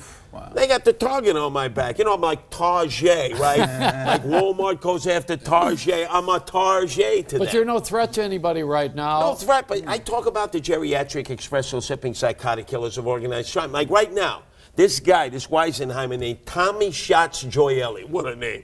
Tommy Schatz. He goes in front of the federal judge. He's the acting boss of the Colombo crime family. So he's got soldiers out in the streets. And he's moaning and groaning about the commissary, you know, the food, the noodles, the fact that he doesn't have some real Parmesan cheese. So I say, I feel for the guy. So I sent over 2 cases of sugar-frosted flakes after I found out he was a diabetic. Because I figured, hey, he dropped dead, goes straight to hell without an asbestos suit. Do you realize the guy is blogging now from in jail? Sleazy Sliwa, he calls it, and he's calling me every name in the book. Meantime, he's got active soldiers out there. Basically, like it's translation, tricknology. Wow. He's basically telling them, hey, I wouldn't mind it if all of a sudden, you know, Sliwa would have catch a little lead in the back of the head. Oh, boy. And he's doing this from in federal jail. We should probably make it clear the opinions expressed here are simply those of Curtis Sliwa. No reflect the opinions of Stephen Scott, Joey Reynolds, NBC, or anyone in the near vicinity. Thank you very much. By the way, the only time I've ever had a problem is they got me in the goiter. Yeah. I can't figure out, though, where my goiter is. I've gone to every doctor, every medical specialist, Columbia Presbyterian, you know, where there are no Presbyterians, I might add. The Hindus and Jews who operate here. I say, hey, doc, I got a goiter problem. It's filled with hollow point bullets. They say, goiter? We never learned that in medical school. Are you still, did they get the bullets out, or are they still in? No, they're fragmentations, they're particuli, they float all over the place. You must be fun at airports. Oh, you better believe it. Although that's why I always choose, please be invasive with me, pal. Touch my junk. Oh, it's better than internet porn. You just go to the airport these days. It's like, you know. All right, we're gonna say goodnight to you. You got to get up and do the morning show, and we got to get on with somebody who's really not being threatened or followed. Next to me, I love you. I just love you. You're just great. You're great. You're one of a kind, and God bless you. You're great, Curtis. Oh, thank you. And your work is unbelievable. Unbelievable. I agree. And you know, the city has become a really greater place because of you. Absolutely. I mean, I don't mind saying it on the air. As corny as it sounds, I don't mind saying it. It's true. It's a big difference than when you started and where we're at now. Yeah, definitely a reason why. You're a great hero. All right. On that note, and let's leave it that way. We don't have to do punchlines. We're gonna take a break, and we'll come right back. Thank you.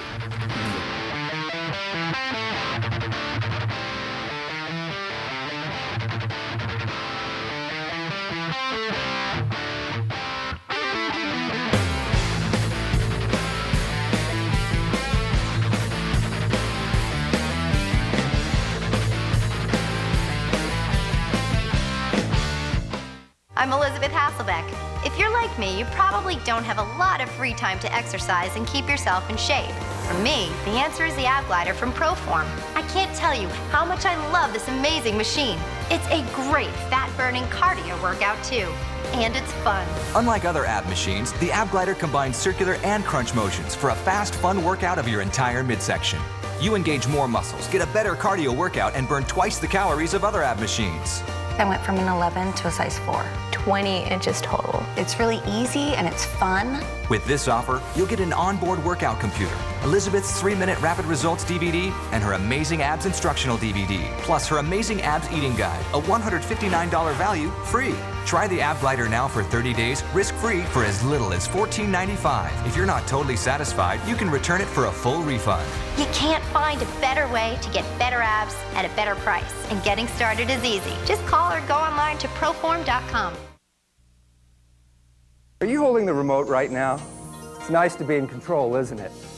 To fast forward to the good parts. Oh, hold on. We're getting to the good part. If you're receiving a structured settlement from a lawsuit, you know it is not easy to wait for payments, especially when it could be 10 or 20 years before you collect all your money. What you may not know is that you can skip ahead and receive a lump sum of cash now. Call CBC Settlement Funding for a free, no-obligation offer about your structured settlement. Whether you access all or just a portion of your future payments, we put you in control so you can fast forward and collect your money now. If you need cash now, call the number on your screen and find out how CBC Settlement Funding can help. We'll guide you through the process so you can take control of your finances and get your money faster. Call CBC Settlement Funding today.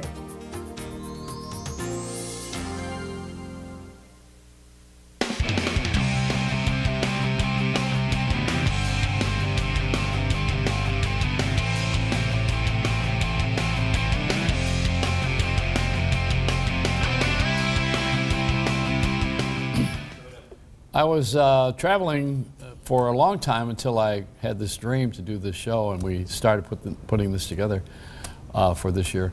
And in a part of my travels, there's a good friend named Jerry Jampolsky who years ago was on Johnny Carson's show. He was probably the first self-help author after Earl Nightingale, who published his book called Love is Letting Go of Fear. It's like 40, 50 years ago, a long time ago.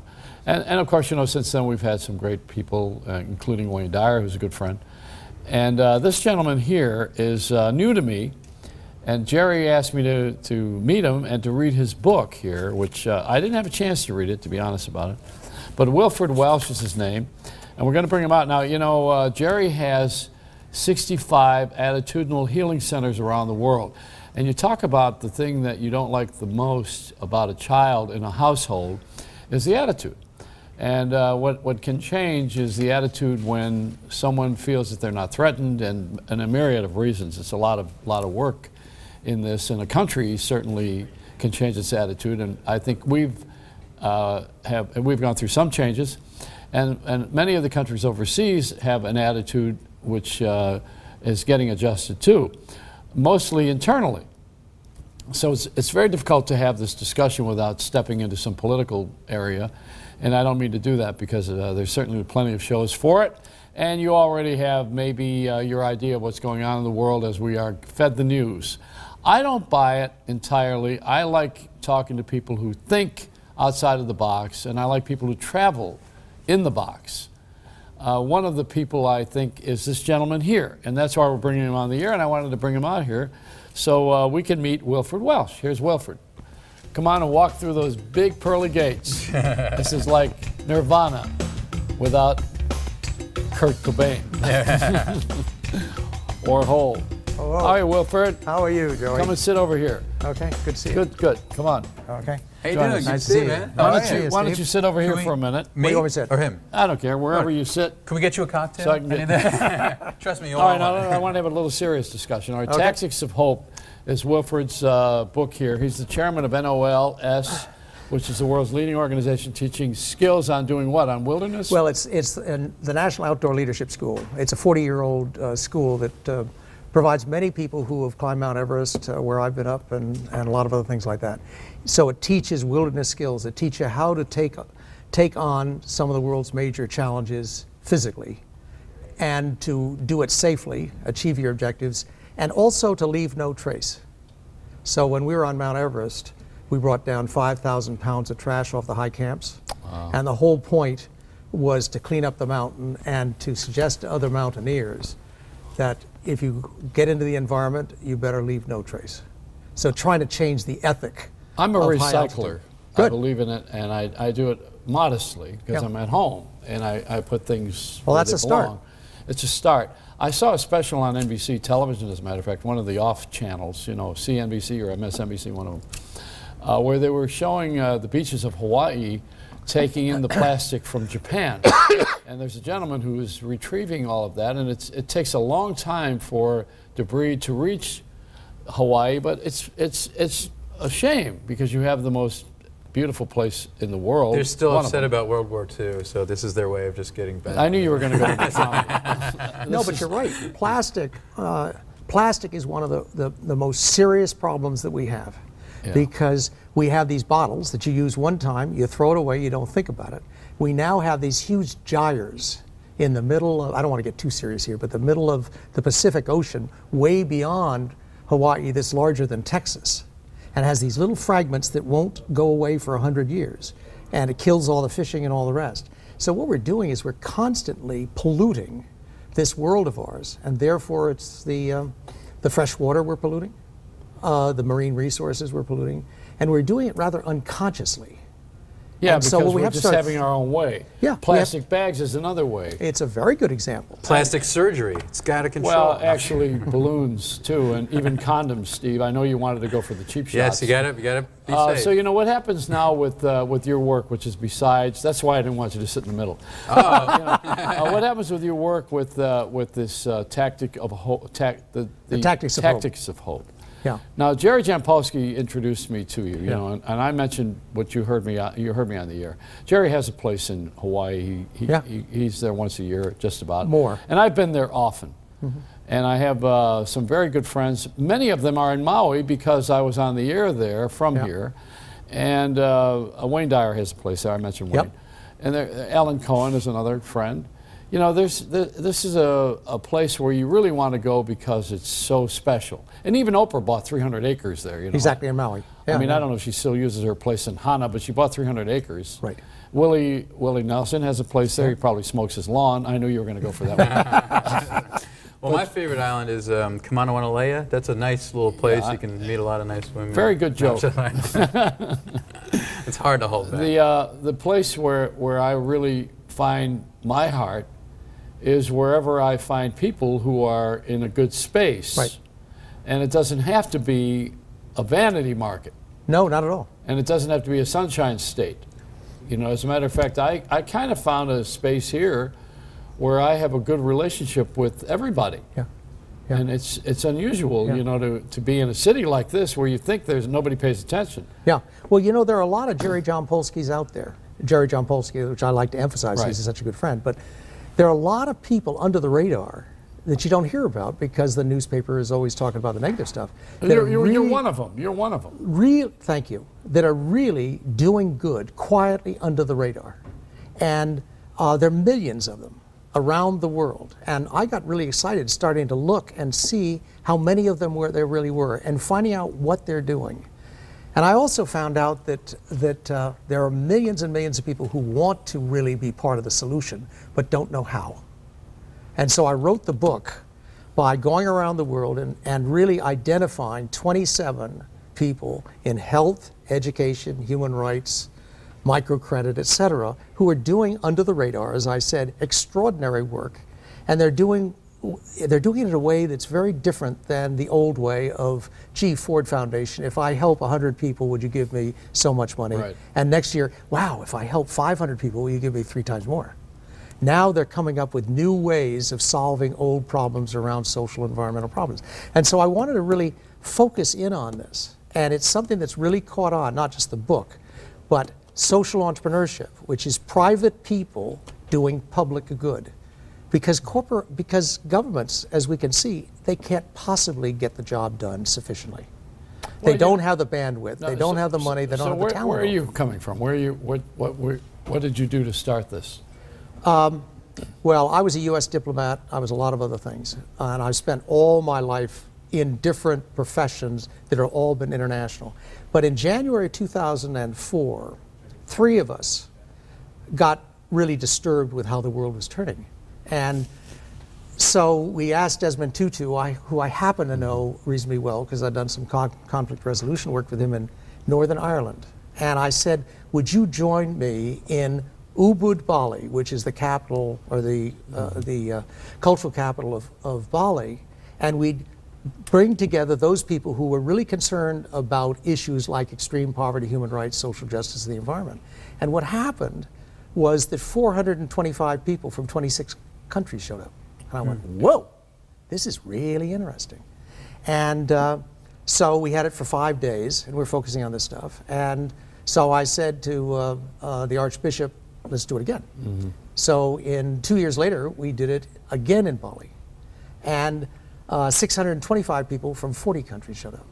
And I began to realize how many people really want to join something really want to join something that is very, very positive. Yeah. And so I said, and the other thing that I found that blew my mind actually is how many young people are really committed to this stuff. Mm-hmm. So the fellow that's back here, I'm the author, but the fellow who did a lot of the work was 23 years old.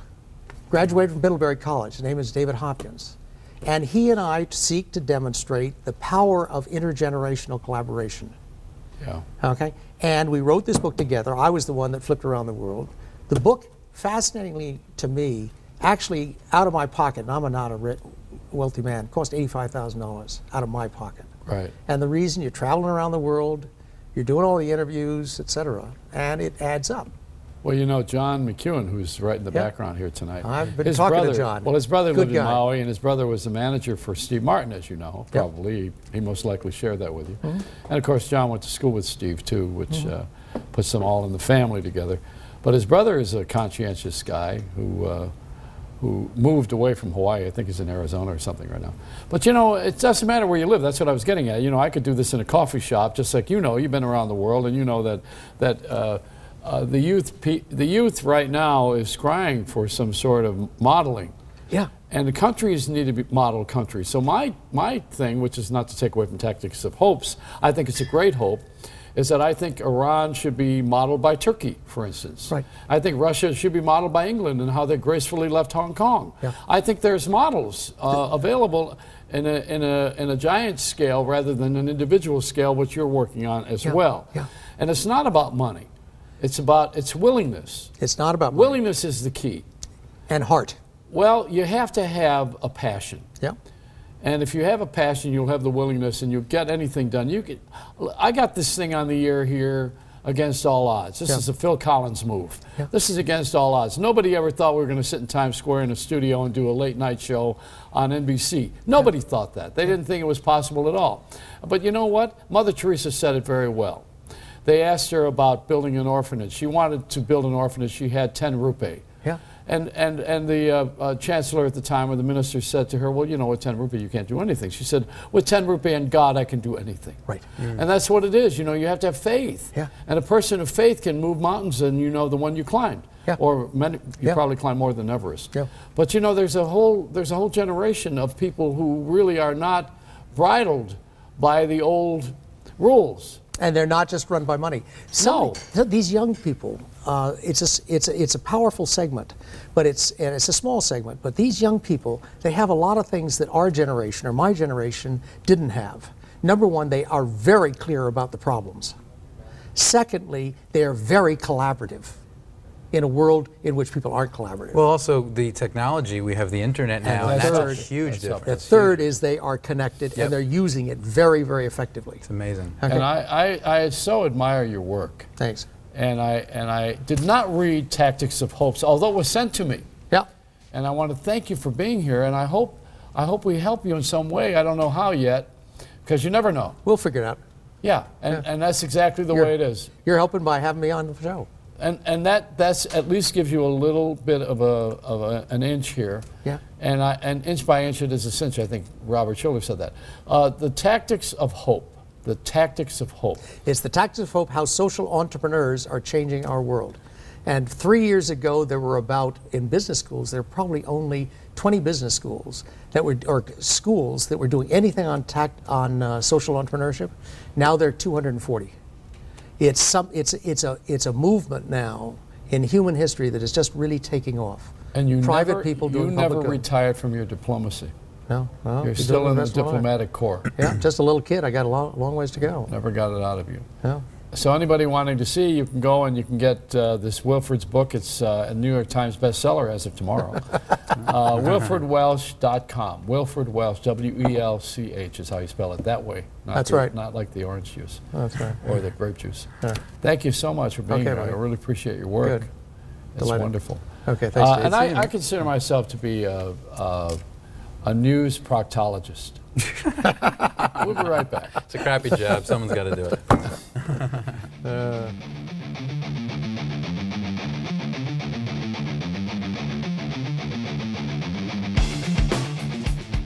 wonder what Joey's going to want to talk about tonight. There's always something different. Do I go in now?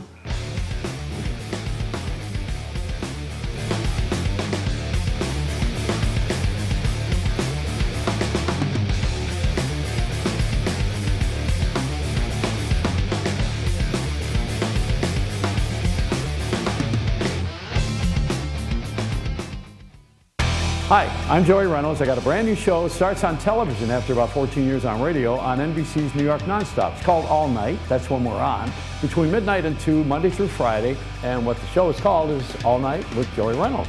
We're actually doing the show from the NASDAQ market site, which is at 43rd and Broadway in Times Square. This is a show worth staying up for all night with Joey Reynolds on NBC's New York Nonstop.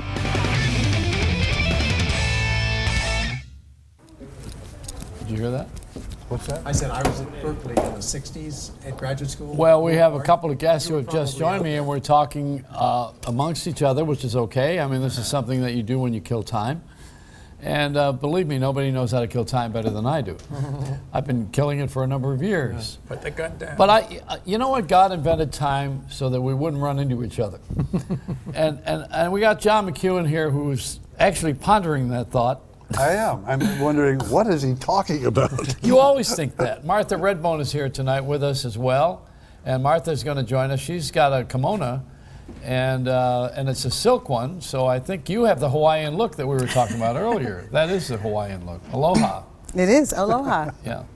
Now, Martha, where are you from originally? I'm from Brooklyn, New York. Yeah, that's close to Maui. Hey, doing over there? But I also lived in Appalachia. Oh, I see. Kentucky. So you were in a poor section of town. Yes. She's from the Lower East Side of Appalachia. That's right. Now, John and I are friends, and you performed with him once before on the radio show. Yes, I did. You guys collaborate, I think is a good word. John is an intellect who has gone wrong. And he has with him to his right, if you're looking at the television that way, I guess your right is your left on TV, so I shouldn't be saying right or left, except if you're on Fox. And Stephen Scott is here. He's to my... You're right. I'm always right. Audience left.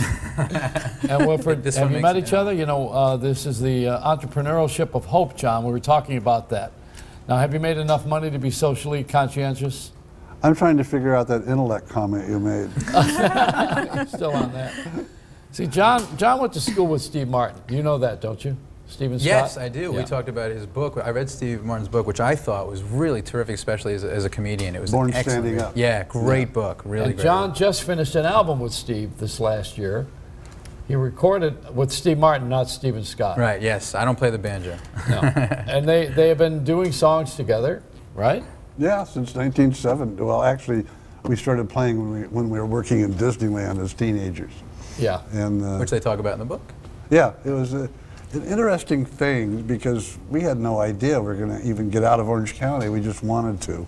and it worked. So what are you going to play tonight? What do you got for us tonight? You're not doing one of those Steve Martin songs, are you? No, not at all. That album is last year. Oh yeah, right. You've been on the road with it, so you're not. It's not last year. He's on the road with it. Pick up your banjo. Come on. Okay, I'll go get it. So John was with the Nitty Gritty Dirt Band, which still goes on, and they will go on forever because they crossed over from country to pop to blues. I mean, you guys are all over the map with good sounds. We did 75 cities last year. You're great. Now, what are you going to play? Come on, so we don't run out of time. This is about a 100-year-old song that we want to take you back to what it was like sitting on the porch somewhere in Appalachia. That's right. It's a song called Undone in Sorrow, and it was written by Ola Belle Reed.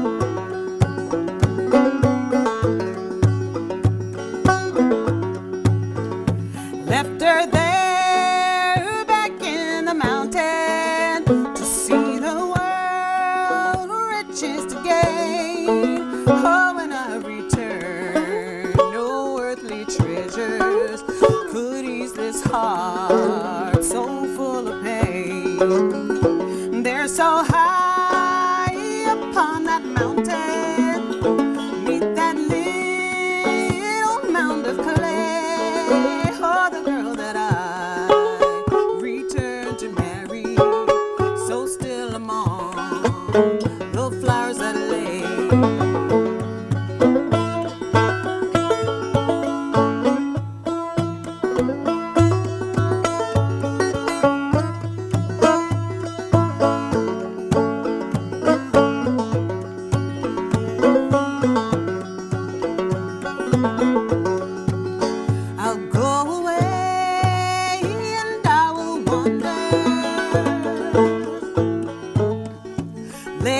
ride my earthly gate.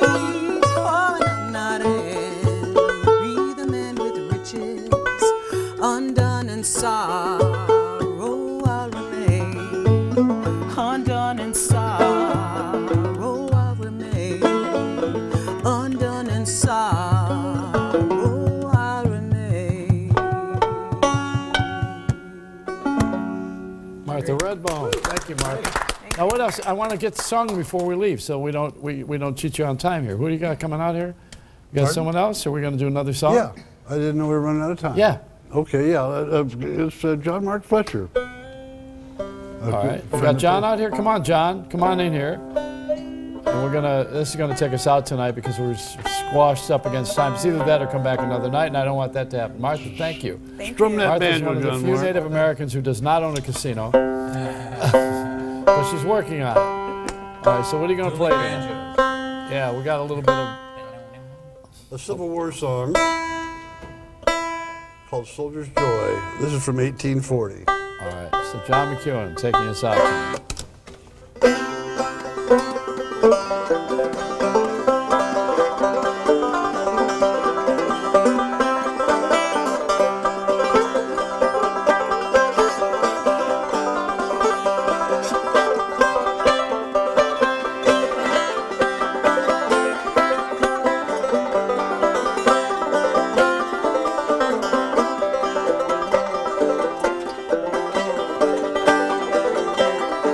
Get it, John Mark.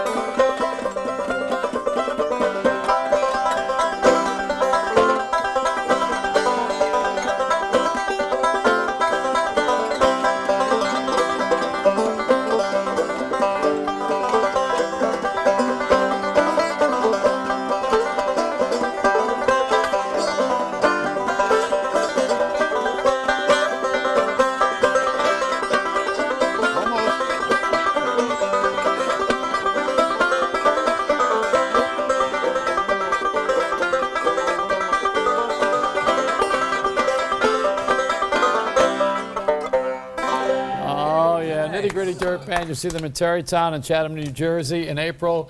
And I want to thank Stephen Scott for being here tonight. And Wilford, thank you very much. And hope is spring's eternal, and I can't wait for spring.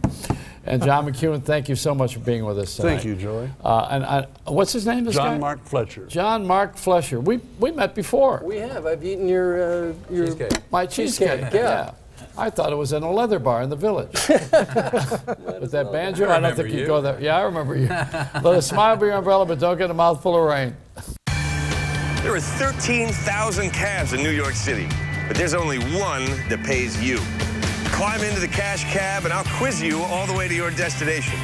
As the meter clicks, the questions get harder and the stakes get higher. If you get stumped, you shout out for help on the phone or off the street. Can I ask you a question?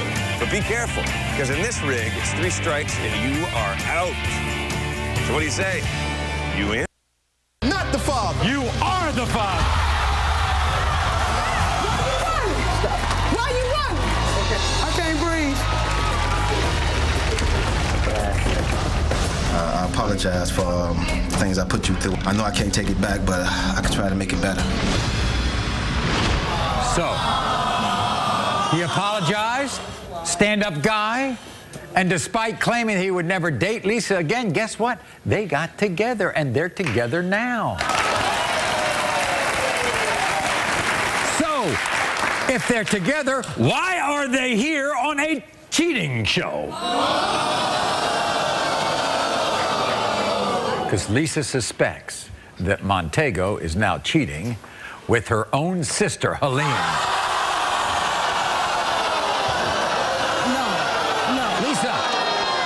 Lisa claims with her sister, your sister is a lesbian. She's a trisexual because she's trying my man. I'm a lesbian. You're crazy. You are crazy. You're crazy. She's trying your man. Yes, she is. Yes, she is. They also go out and play basketball. Yes, they go out and play basketball. But I'm really wondering what type of ball is she really shooting? It ain't that one. It ain't that one.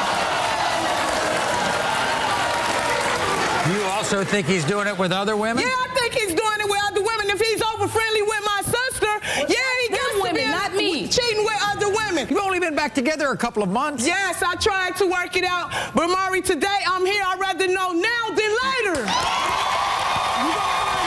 What'd you find in your room? Find some panties on my bed. I know for a fact they my sister panties because I wear Victoria's Secrets. She wears Fruit of the Looms. Thanks for her. Yeah. Here's Montego. Watch what he had to say. When the test came back and proved that I was Heavenly's father, I was excited. I apologized to Lisa. I tried to make it work by getting back together. The problem is, Lisa think I'm cheating now with her own sister, Helene. Helena's a lesbian. And the last time I checked, they don't do men. Helena is not interested in me, and I sure as hell ain't interested in her. The truth is, Helena's like one of the boys. We go out, play basketball, drink a little bit. I mean, hell, she's family. After the last show, I just knew we put all this craziness behind us. But she's acting more crazy than she was last time. Here's Montego.